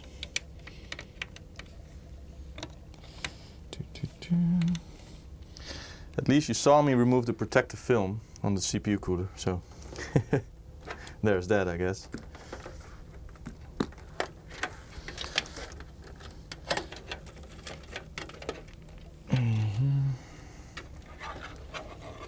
Yeah, and otherwise also we can try a clear CMOS still. Sure.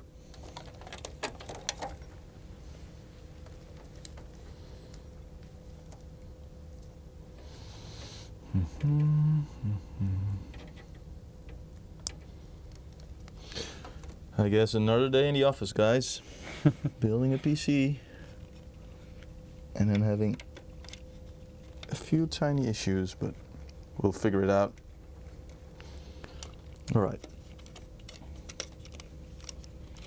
Indeed. People also have another good suggestion to see if it's the graphics card or not. You can also always connect it to the motherboard itself, as these CPUs iGPU, yeah, IGPU. it may be the iGPU thing, but it shouldn't be. Could be very well. Yeah, got screen now. Hey. Interesting. So what did you do? I removed these for a sec, just in case. Okay. And things are working now, so. So it could be a cable issue. Could be. I don't know. Do we want to reconnect them, find out, like proper troubleshooting? Yeah, sure. Cool. They look okay. See no issues with them. Oh, look. We have something to capture. Well, exactly. Well, I'll put these on the side for now. We'll focus on the system first. We'll take another look in a bit. So, at least the evidence is there. It hopefully wasn't us. So Eric won't make fun of me. I'm one crazy cow says I blame Linus. Blame Linus. I blame Eric for everything. We all always blame Eric.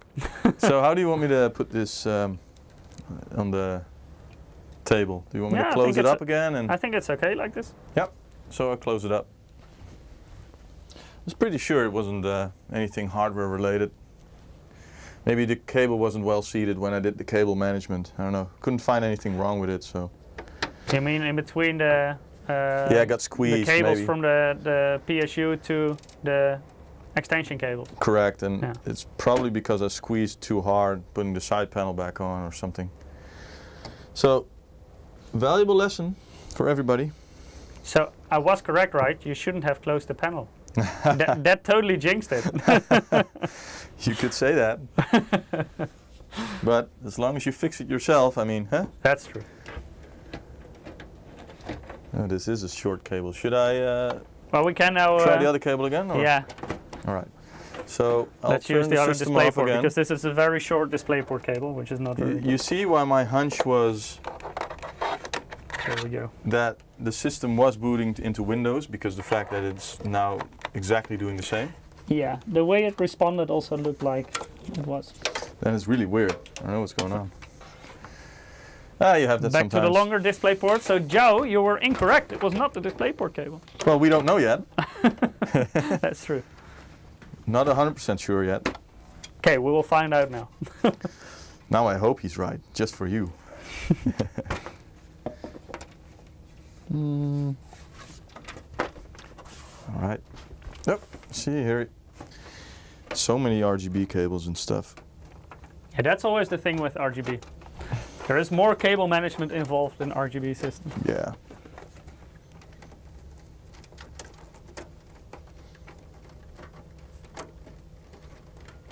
Ooh, Santiago's asking how much is this PC in total? That's a very good question. I don't know from the top of my head. But if you add up all the specifications that you will find in the bottom visual, throw them into a basket at an online shop, that will give you an idea.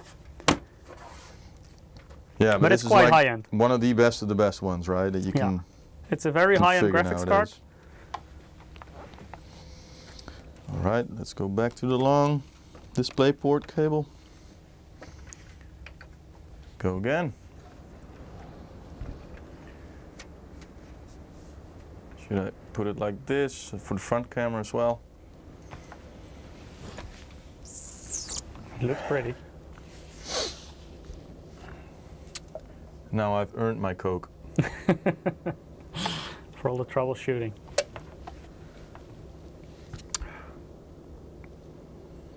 Let me. It wasn't the DisplayPort cable, because it's working again. So nice.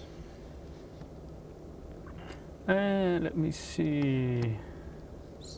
The Master says, if it ain't broke, don't fix it. Rule number 2.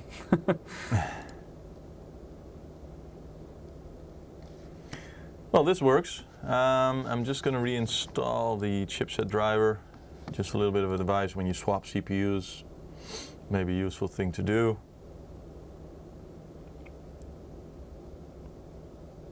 What resolution are you running? Sorry? I got an interesting capture from your PC. I don't know. Should I wiggle the HDMI card cable? Yeah, is it duplicated on your system? It says extend. Okay. Now it says duplicate. Yes, there we go. Now we can see what you do. Concern is asking ultra wide. No, it's not. That's why I was surprised by the way it looked. Because it's a 16:9 monitor.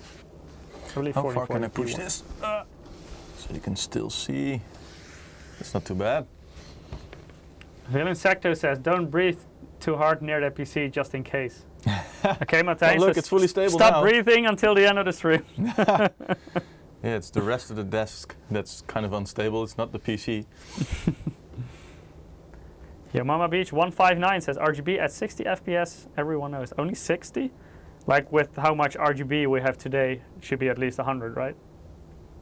And Levels also of the reflective element of the white. So maybe 120 even. I would say the amount of fans times 20 FPS. So. That's run. So guys, really how do cool. you think the system looks? Do you like it? Or is it maybe not your cup of tea? That's fine as well, of course. Just give us your honest opinion. Pretty or not? FTX says, beautiful design. Sweetabix says, looks amazing. Thank you, thank you. Or well, I should thank Martijn for it. Well, the actual build time was pretty quick. It's just a little bit of troubleshooting. Yeah, quite quick indeed. That's all. GigaRam says, I got 144 with my 20 RGB fans on. Santiago says, is that enough fans for the 7900 XTX? Yeah, we're actually using quite a lot of fans. So there are 3 fans in the front, there are 3 in the top, there's 1 in the back, that's already 7 fans, then there are 3 on the graphics card itself, and there is 1 in the power supply. There are quite a lot of fans in that PC. Expo, so I'm gonna, because the BIOS got reset, one little tip for everybody is... Sector says, I like it a lot, and V Lover says, cool. Cool. NRT says the front isn't great, but the rest is. That's fine as well. It's maybe not for... Alan also says it looks good, but not for me. GigaRam says it's definitely eye candy. One Darkman looks good, great job. Yeah, it looks like most people like the way it looks. Mr. Masterlock says, I like white, looks good, but I'm old. I prefer something a bit more minimalistic, less RGB. I can see that too. Well, the good thing is you can turn RGB off or keep it at a single color as well, right? But for example, personally, I also like, for example, closed side panels. So I don't have to do cable management. No, just kidding. But I, for example, have a closed case as well. I can see where Mr. Masterdox is coming from. Well, you know, and I think yourself are also very much mini ITX lovers, right? Yes. Small form factor systems. You know that I have 2 at home. I'd love to upgrade and mod and sometimes even use a hammer or a saw. You've got the tiny brother of this motherboard, don't you? I do, yeah. So that's the MPG B650i Edge Wi-Fi. So that's basically the mini ITX version of this motherboard, but the same look and feels, also with the silver heatsinks and stuff. Yeah. Yeah, it looks really cool and it's got a lot of features. You also have the same CPU on it, right? 7800 XTD? Yeah.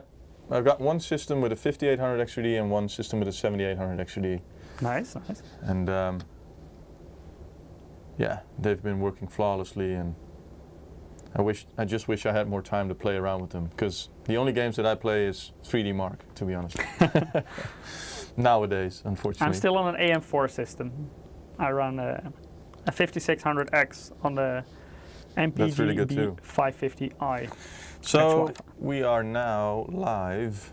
Made sure to reinstall the chipset drivers. We've got some overlays that we can enable. Concern says, I live in Thailand. I had to give up on Mini ITX. It's too hot for compact systems here. Yeah, cooling, of course, the smaller you get, the more difficult cooling becomes.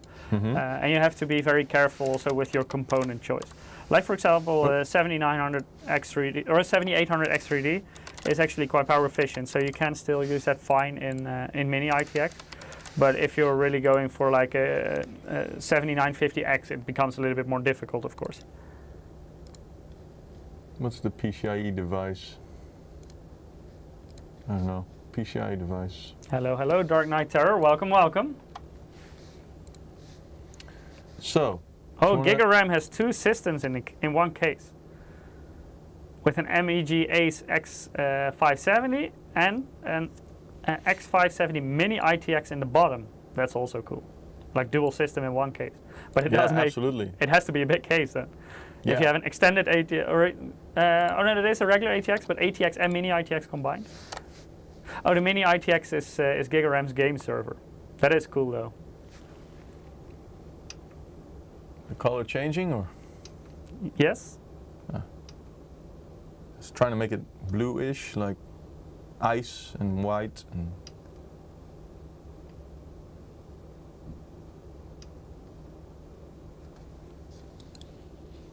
Oop. Did I press the wrong button? Oh no, the color is changing because the effect. Maybe not. You do have an LED button, right? Down on top there is an LED button. It's only the fan color changing or the... Yeah, but now it's changing within the effect. Oh, now I can see it flash, yeah. That's weird. Let me try again. I think you had the power button. Yeah. As all of a sudden the RGB disappeared.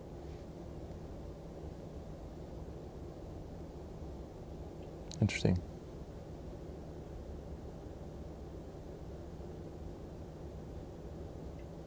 But yeah, Mini ITX is usually a bit more difficult to build. So if you're like a beginning PC builder, you can do it. Like, for example, a couple of months ago we did a Mini ITX build in a live stream. Actually, Eric did that. It was his first Mini ITX build because he always builds ATX. And it was in the Cooler Master NR200P. That is still a relatively compact case, but it's not ultra compact, which still makes it kind of doable to build in it. For example, I own a very small case. It's only 7 liters, and that's of course way more difficult to build in. So if you're a beginning PC builder, maybe don't go for the ultra small ones because those are really challenging, and you have to do everything correct also to get your cooling right, optimize a bit. So if you're just starting on PC building, and if you want to do ATX, try to go for a somewhat bigger Mini ITX case, because it's a lot more forgiving than a very tiny one. Let me see. Reboot it now. Should I try the colors again? Look, as soon as I press this button, it goes black. Are you pressing the right button? Or is or are you pressing the reset button? Oh man, yeah. I thought I pressed the LED button, but it's exactly the same button. It's just located in a different thing at the top. Sorry about that. Wow, that's funny. Okay, now try the LED button. Yeah, all right. That's you can right, already folks. do it while it's booting. That's a tip as well. Hey, yeah, now this it works. This is better. Pressing buttons blindly. Yeah. It's not really always helpful. Read the text next to the button before you press it. I was 100% convinced it was the LED button, but it's the... You know the saying, have you tried turning it off and on again, right? You already did 3 times. I did. The funny thing is now Windows wants me to recover. He's like, what are you doing with this PC? Oh. Alan says, I will never pick on Eric again. Ah, just do so. Just for the sake of picking on Eric. Hey, you started. You wanted me to change the color, so I... That's true. Yeah. That's true. So what more effects do you have available? I'm not pressing any more buttons on the chassis. No.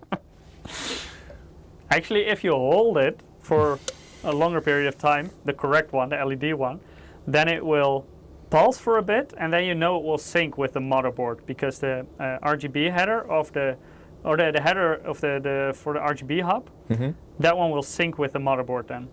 Okay. So everything that is connected to the RGB hub will then sync through the addressable RGB header. Oh, okay, well, we can give so it for a try. example, if in MSI Center you have the rainbow mode selected and your motherboard and your memory is doing the rainbow thing, if you sync it up by long pressing the LED button, then all the fans will start to do the same effect. Yeah. And also in this case, the GPU stand with the RGB in there. Oh, we can give it a try on the right button this time. I'm one crazy cow says that's why I use Linux. Well, you don't get that error message then, but still, if you press the reset button all the time, also your Linux system will reset all the time. Yeah, that reset button is a physical one, so yeah, it doesn't matter which OS you're Windows running. or Linux. That's my bad. All right, so now we should be able to have a sneak preview. Let's see. All right, turn on some graphs, fire up the game. And V-Lover says professional. Yeah, we always make these errors on purpose so you know what not to do, right? Yeah. It's educational. That's exactly what the stream is. Usually, we never make any building errors. Nothing ever goes wrong. We've never had any issues. No, this is just to prepare you guys for real life.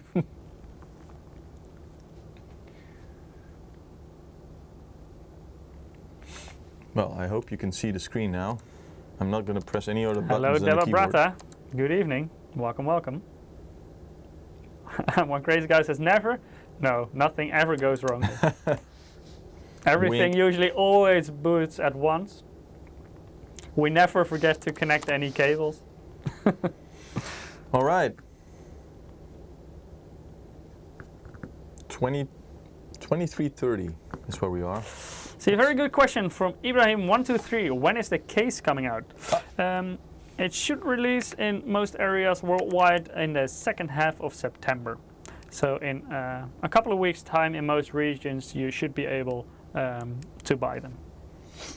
Is this so all three versions will be launched in the second half of September. Is this because of the capture card, Michiel? What's with 60 locked? Or is it something? Shouldn't be the capture card. Probably the V-Sync, I think. Display got reset after we switched display port cables and stuff, so it's probably back at 60 hertz. Nitrous Oxide 10 is asking, is a winner announcement on stream or via email? During the stream, we will always announce the winner, and we will contact them through email. So if you're one of the winners, you will get an email a couple of days later with the code and some instructions on how to redeem it.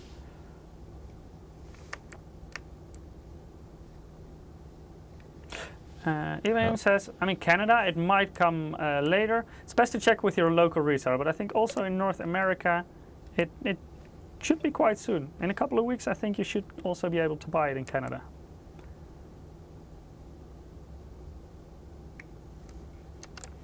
Killing the game real quick so we can go back to proper display.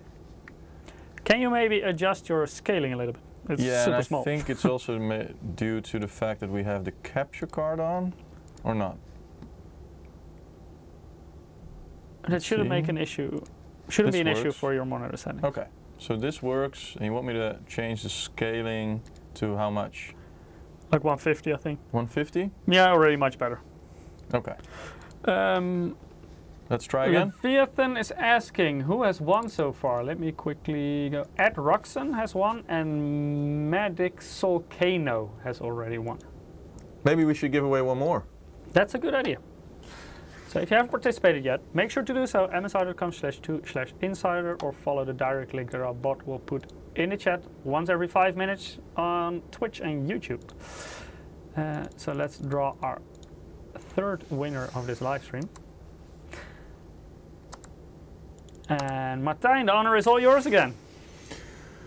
Isopropoulos. Isopropoulos, congratulations. You also won a Steam Wallet code. So keep an eye out on our mailbox, then we'll email the code to you in the coming days with some instructions on how to redeem it. And we hope you enjoy it. Congrats. Congrats, enjoy. GigaRam is asking, what's that overlay? I like it. This is This actually is the AMD built-in. one. Yeah, this is built in the Adrenalin. So AMD Radeon Adrenalin software has the ability to show an overlay about your system performance, your GPU, your CPU, your memory. Basically, so you can keep track of not only your FPS, as you can see in the far right, top far right corner, which is now good at 165, right? We're happy with that. We'll go into the game menu real quick to see what settings we're at, but so far it looks good. 165 FPS, like synced to the monitor, which is good. But yeah, with the overlay, you can basically keep track of your system's performance while you're gaming or benchmarking, for example. And you can simply turn them on by either going into the Adrenalin menu in Windows, or in any game press Alt-R, and you have this overlay pop up, basically, as you can see now. And here you get to play around with what you want to enable on screen. So you can enable multiple things. You can say, I want CPU frequency added, for example. For the GPU, let's say you want to see clock speed. Yeah, let's see, you want temperature, of course. Let's see, maybe power draw if you're interested in that as well. There's various things you can select, basically, and simply press Alt-R again and it's gone, and you have added that to the overview, basically. It's now showing up this big because we chose to, so you can actually see it on screen. But you can also adjust the size of the overlay and say, hey, I want this to be really small, for example, like this. So it does not distract you from playing. But yeah, every now and then you can take a look at your GPU or CPU performance, temperatures, so you can basically make sure that your system's running fine as is intended, how you built it, compared to the specs and the number of fans you have in there, but also your ambient temperature and so on, right? So realistically, you should be able, to expect the performance, let's say, averaged out on CPU reviews or GPU reviews in terms of temperatures and so on, as long as your room temperature is also close to, let's say, 20, 21 degrees or 69 C, 70 C, F, sorry. And that's where you'll find that, the GPU running, in this case, currently 67 C, so pretty good, I would say. In terms of temperature, we're still at 140 FPS. FatDogs8 says, this is an MSI stream, use Afterburner. No worries, you can decide what you prefer. You can still do it, yeah. But yeah, this is like if you have the Adrenalin software installed, you also have this at your disposal. Maybe you like Afterburner better. Yeah. It's all up to you what you want to use. Both are perfectly fine, compatible with AMD cards, so you can use either. So we're gaming at Ultra, basically. It's set to custom because I turned motion blur to low because I'm not a big fan of motion blur. You're not? Everyone loves motion blur. Obviously, you can leave it on Ultra and look at the FPS, and it's just super smooth, right? It's like the one setting you should always turn off, motion blur. I'm still surprised by how many games have that on by default. Because I think most people absolutely hate motion blur. Yeah, but sometimes it can be a bit more immersive depending on the title and, type of game you play, where motion blur sometimes have something to add in terms of the way you experience the game. For example, a racing game when you're going really fast around corners and stuff. And I just have a couple of very heavy beers, then I will have motion blur by default. I don't need that setting in my game. Natural motion blur from yourself, Michiel, on a Saturday night, I bet. Yeah. Can we explore this area? Oh, this is cool. So yeah, we're at 164 FPS. Isn't VSync on? It looks like it's syncing with the refresh rate of the monitor. Yeah, it is. Oh, it's on right now? Yeah. Ah, okay. That makes sense. So the monitor is now at 165, right? That's the spec from the monitor. We're playing at, what is it, 1440p, I believe? Yeah.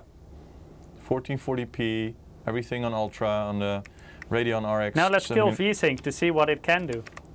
Oh, you want to do that? Yes. Okay.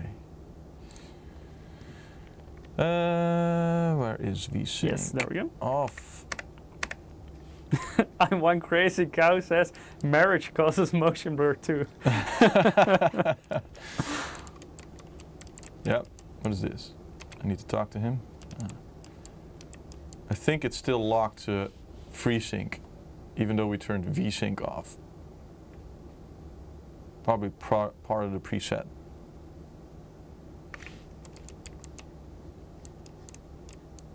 All right. Oh, you have an objective here. See?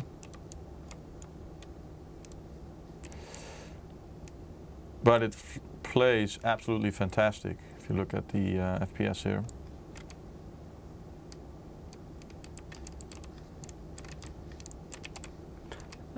Concern is asking if you can switch off FSR to run the native resolution.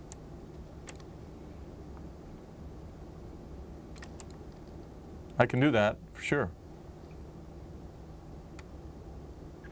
Though, by the way, why would you want to do that if you're having a great experience in terms of how it looks and how it plays right now? Depends a bit on what you want. If you want to have like the best fidelity and want to sacrifice FPS, then of course native resolution would be like the standard option. Sure. And if you still get a very good FPS, then it can be worth it. So you can resolution scale, put it on 100. Graphics preset. By the way, if you're curious about this game, next week this PC will be back for some more Starfield. We will do a Starfield gameplay stream. So today, of course, was all about building the Starfield themed PC, and now we're quickly checking out performance. But if you want to see some more gameplay of Starfield, make sure to tune in next week as well.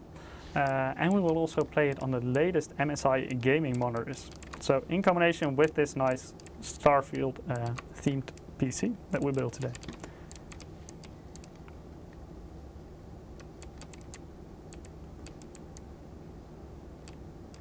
Ah, now I can move forward. So we're now at a native resolution, no resolution scaling going on, upscaling. We're 100%. Like 136, 131 it says? Yeah. Yeah, so still around 130 FPS on native resolution.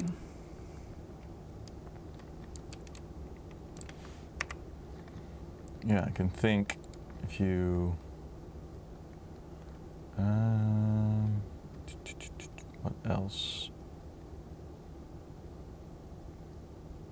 Sharpening, not sure. It doesn't have any influence.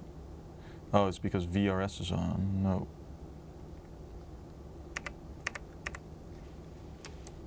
Indiana Roy is asking 4K OLED 240 Hz. This is a 1440p 165 Hz screen.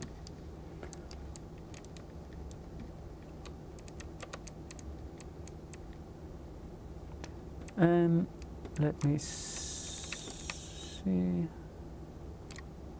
I saw another question. MaxBun is asking, is that with mods? I was told the game doesn't run higher than 30 FPS. I'm not sure actually, I haven't tried any mods on Starfield yet. Oop, I touched something. And now something's happening, Michiel. Somewhere in the universe. Even123 is asking, do the Steam wallet codes expire? Yes. I don't know how long they're valid, but at a certain point they can expire. So I would always recommend, if you win one, just claim it on your account directly, because eventually they can expire. Let me see. But I don't know the exact expiration date of the code.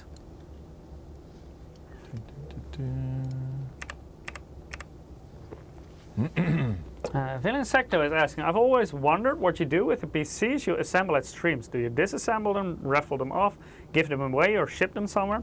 Depends very much. Very often we take them apart again, and separate components are, for example, used for internal testing purposes, or we use it in different streams.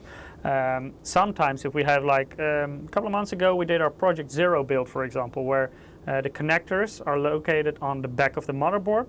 That one actually went to Germany for an event. It went to IFA and Gamescom as well. So it was on display at our booth there. So it depends very much on the exact hardware, and sometimes it also goes to one of our local marketing teams, and they can use it, for example, for certain marketing purposes, or they sometimes have events that they do with them, or they have collaborations with partners or maybe influencers that they use them for. So it very much differs. Andres says, Mike has 100 of PCs assembled in his house. Shh, don't tell anyone.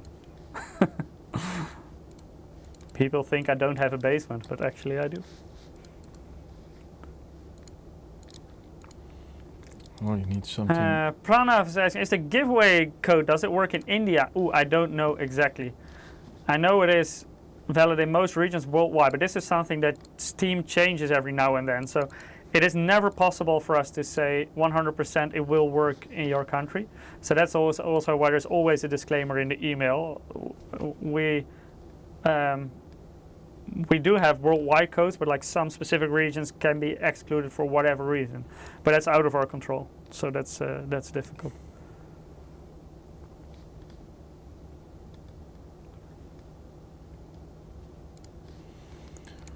All right.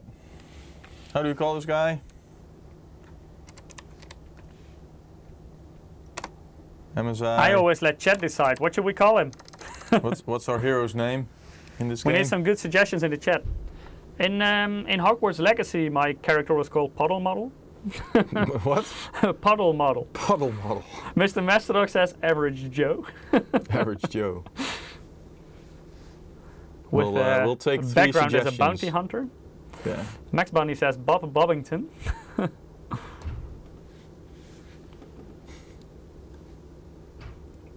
Chad. Space Captain Sparrow. I like that one. That's cool. Yeah, that one's nice. Space Let's go Captain with that Sparrow. one. Let's Space go Captain with that Sparrow. Space Captain Sparrow. Okay, cool. Thanks for the suggestion. Was that the Super Shulk? Yeah. Confirm. All right, let's get into it. See how Space Captain Sparrow thrives in the world of Starfield.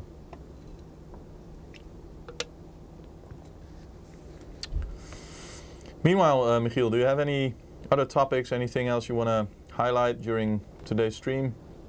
Maybe we can talk a little bit more about the graphics technologies that you guys are offering. Okay. So do you want me to close the game real quick? No, you can just keep it open. I can just switch for you. Aha. Oh yeah, so smart access memory. I mentioned when we built this system now, always make sure to enable that if you have supporting hardware. So that means an AMD Ryzen processor and an AMD Radeon graphics card to basically unlock more performance from your system, where the graphics cards basically talk straight to the CPU without overhead. This is a setting you find in the BIOS, by the way. In case this setting you can find in the BIOS. It's most of the time turned on by default, even with the default load optimized settings. I think in our BIOS nowadays it is. Yeah. But yeah, you do want to make sure that you've enabled smart access memory to unlock basically some free performance. So that's something to remind everybody of. Talking about free performance, did you enable Expo? I did. Ah, okay. Haha, you missed that part, huh? Yeah, I did miss that. I went back into the BIOS, made sure to optimize the defaults, Perfect. enable everything. So everyone in chat, never forget, if you use memory modules that, for example, have an Expo or an XMP profile. So also if you have XMP memory modules, our AMD motherboards also have a XMP. So you can still enable that. So definitely always enable either Expo or XMP on your motherboard to make sure it runs at the rated frequency and timings for your memory modules. Because, for example, by default, it would run at 4800 megahertz, while in this case they're 6000. And also they run at way tighter timings now. This is 6000 CL30, for example. Yeah. No, you're absolutely right, Michiel. I mean... And I think many people forget this, and they may have very good memory modules and they're not utilizing them, and that's a pity, of course. Yeah, it's basically when you forget you have a sport mode on your car, right? And when you're, trying to pull all the performance from it and you forget turning that on, it's just a shame. So, yeah, the Expo setting and smart access memory is absolutely, key to unlock more FPS and performance from your system. It's not even just about gaming, it's just about the overall system performance, especially with Expo, obviously, stability-wise as well, right? So memory has been optimized for, perfect stability, but also unlocking the best of the best performance from your system. And we already touched on it a little bit. FSR, maybe you can talk us a little bit through that. Yeah, obviously it's an exciting couple of weeks for us with FSR 3 announcing that upcoming technology in multiple games coming out this month, and more games to be added soon as well. In over 300 games is the counter today. FSR 1, FSR 2, 2.2, and so on. FSR is also part of Starfield, which is great. That gives you that performance optimization, but also smooth playable gaming experience, even on, let's say, mid-range cards, for example. It's just a great way to unlock more FPS using clever technologies built into AMD Radeon and Radeon Adrenalin software. And yeah, we're very excited for FSR 3. Obviously, FSR 3 is going to bring fluid motion frames, AMD fluid motion frames, which will basically double the frame rates in certain titles that support it, exclusive to Radeon 7000 series cards.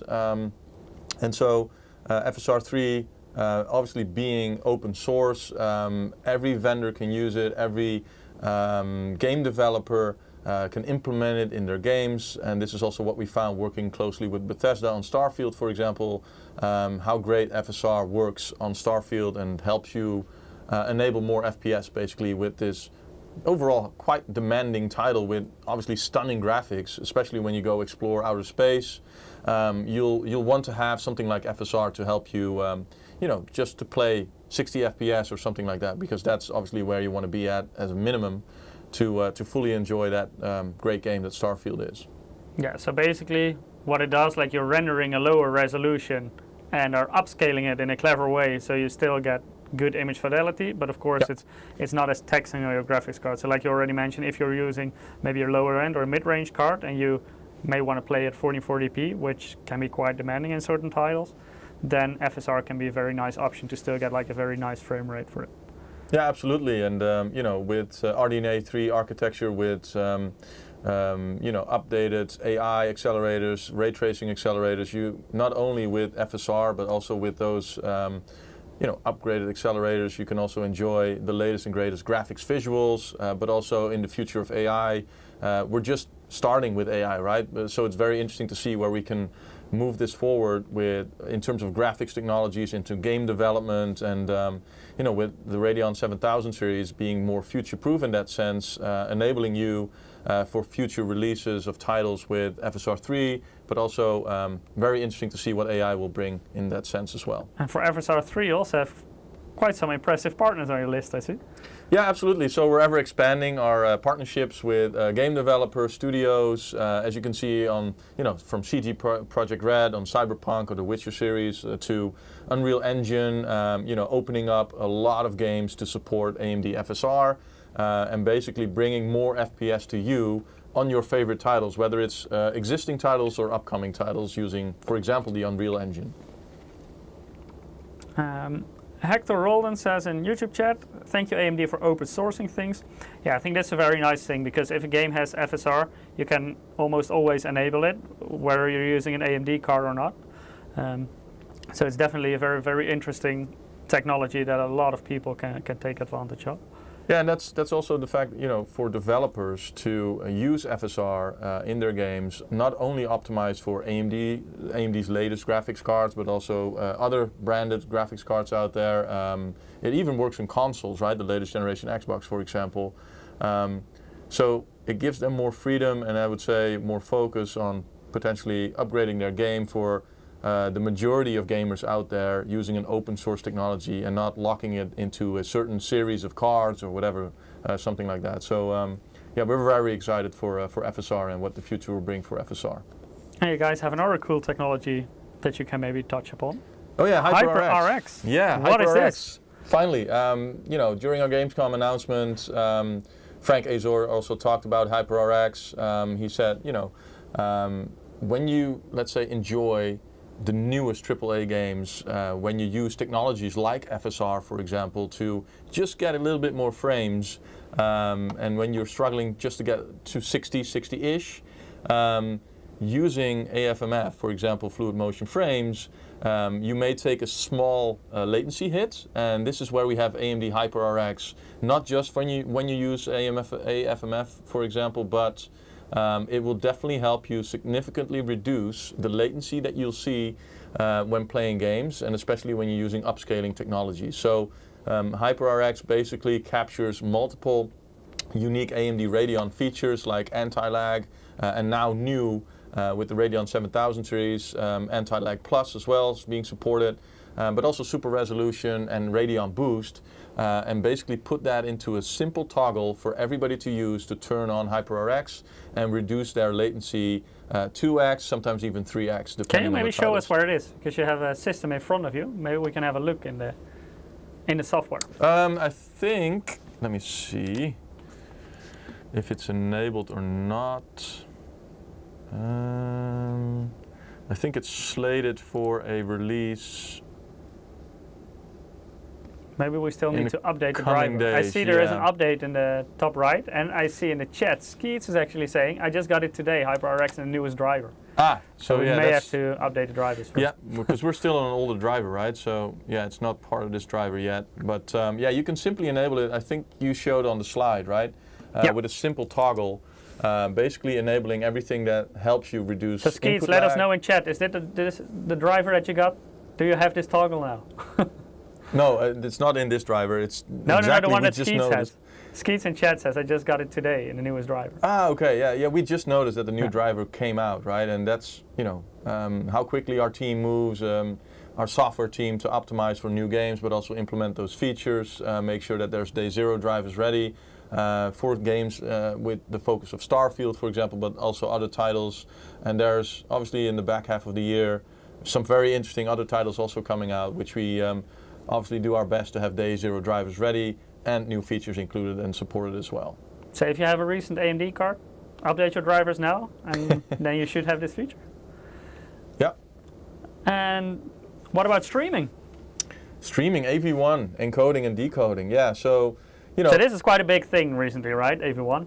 Absolutely. So it allows you for lower bit rates, but still keep the same quality, right? Or so even basically more efficient. More efficient. So you have, it's also for your viewers, right, that see the better quality that you're streaming at, while taxing the graphics cards and the rest of your system less with AV1 support. So with Radeon 7000 series, you get full AV1 encoding and decoding support. If you're streaming on the side, if you're recording videos to upload later, for example, but still want that high frame rate, then AV1 is definitely going to help you there.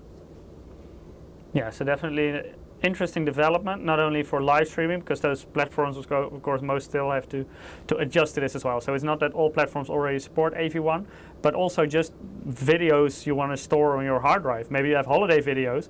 If you use the AV1 encoding, you can still get very high quality, but make the file size a lot smaller as well, because it is so much more efficient.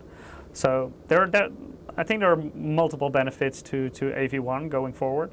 And this is something you will see more and more. Keep in mind also that on for example, if you're streaming in AV1, the receiving device should also support AV1, because that will do the decoding on the other side. So it depends where you want to watch it, but nowadays more and more devices are also supporting AV1. So, for example, smartphones, but also like media players. I believe, for example, if you're familiar with Google Chromecast, I know their 4K version is a little bit older. That one doesn't have AV1 yet, but strange enough, the HD version, that because it's a little bit newer and has a newer chip, that one natively supports the AV1 decoding as well. Yeah, it's basically the host and client story, right? Indeed, indeed. Yeah. So if someone is streaming using, for example, one of these newer AMD cards that support AV1 encoding, and if the receiving device can do the decoding as well, then you can take advantage of this. Yeah. All right. Well, we talked about gaming, FPS enhancements, latency reduction, streaming, capturing, recording, and so on. I guess, chat, are there any more questions before we sign off for today? Yes. Now Martijn is still here. So if you have Any specific AMD questions?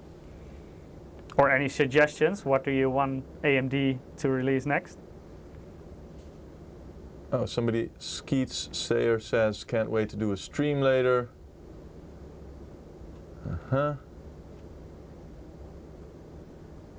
Snapshot, okay. Yeah, 110 is saying Adrenaline is now showing version 23.8.2. Yeah, there's just a new version released, so yeah, he's right. I think that's maybe also the version that we are currently running. No, we're running 23.8.2 still. Ah, okay. That's the one we tested, and that's the one we went for the Starfield Day Zero support, obviously. Yeah, Jonathan also says if I go to the Radeon website, I see 23.9.1. So that one, I think, should indeed support it. Yeah, go check out the release notes. Yeah. I think there's some pretty good optimizations in there, so be sure to read that. But you know, there's a reason, obviously, when new drivers come out, is either new games are supported, there are some major improvements that have been made to, let's say, a feature or unlocking new levels of performance, some free performance actually sometimes. Yeah, so go ahead and check that out on AMD.com and let us know how it goes. Then maybe let's talk a little bit about next week, because then this PC will return in full glory. Of course, it's still working, so I'm not going to touch it again. Yeah, don't touch it anymore. No, we will be back next week with some more Starfield. So of course we do need this nice Starfield themed PC with that.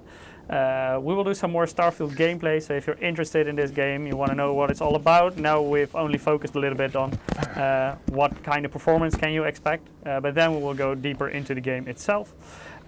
We will play this on our latest MSI monitor, so also stay tuned for that one. Interesting.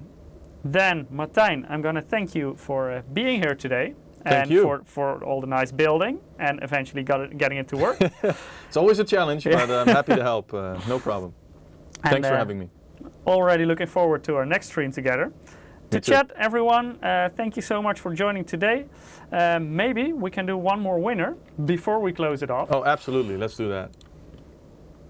For a last Steam wallet code. I think, can we give away codes as well to random people in chat or not? Is that possible? No, oh, because we do need the contact details.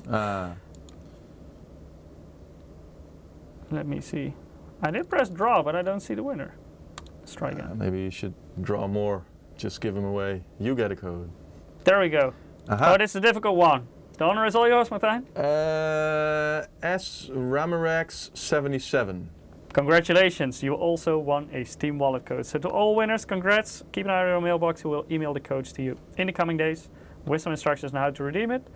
Now we're going to sign off. So thank you so much for joining today, and hope to see you again next week with some more Starfield, with some more of this PC, but then also more of the game. Thank you for watching, and goodbye. Bye, guys.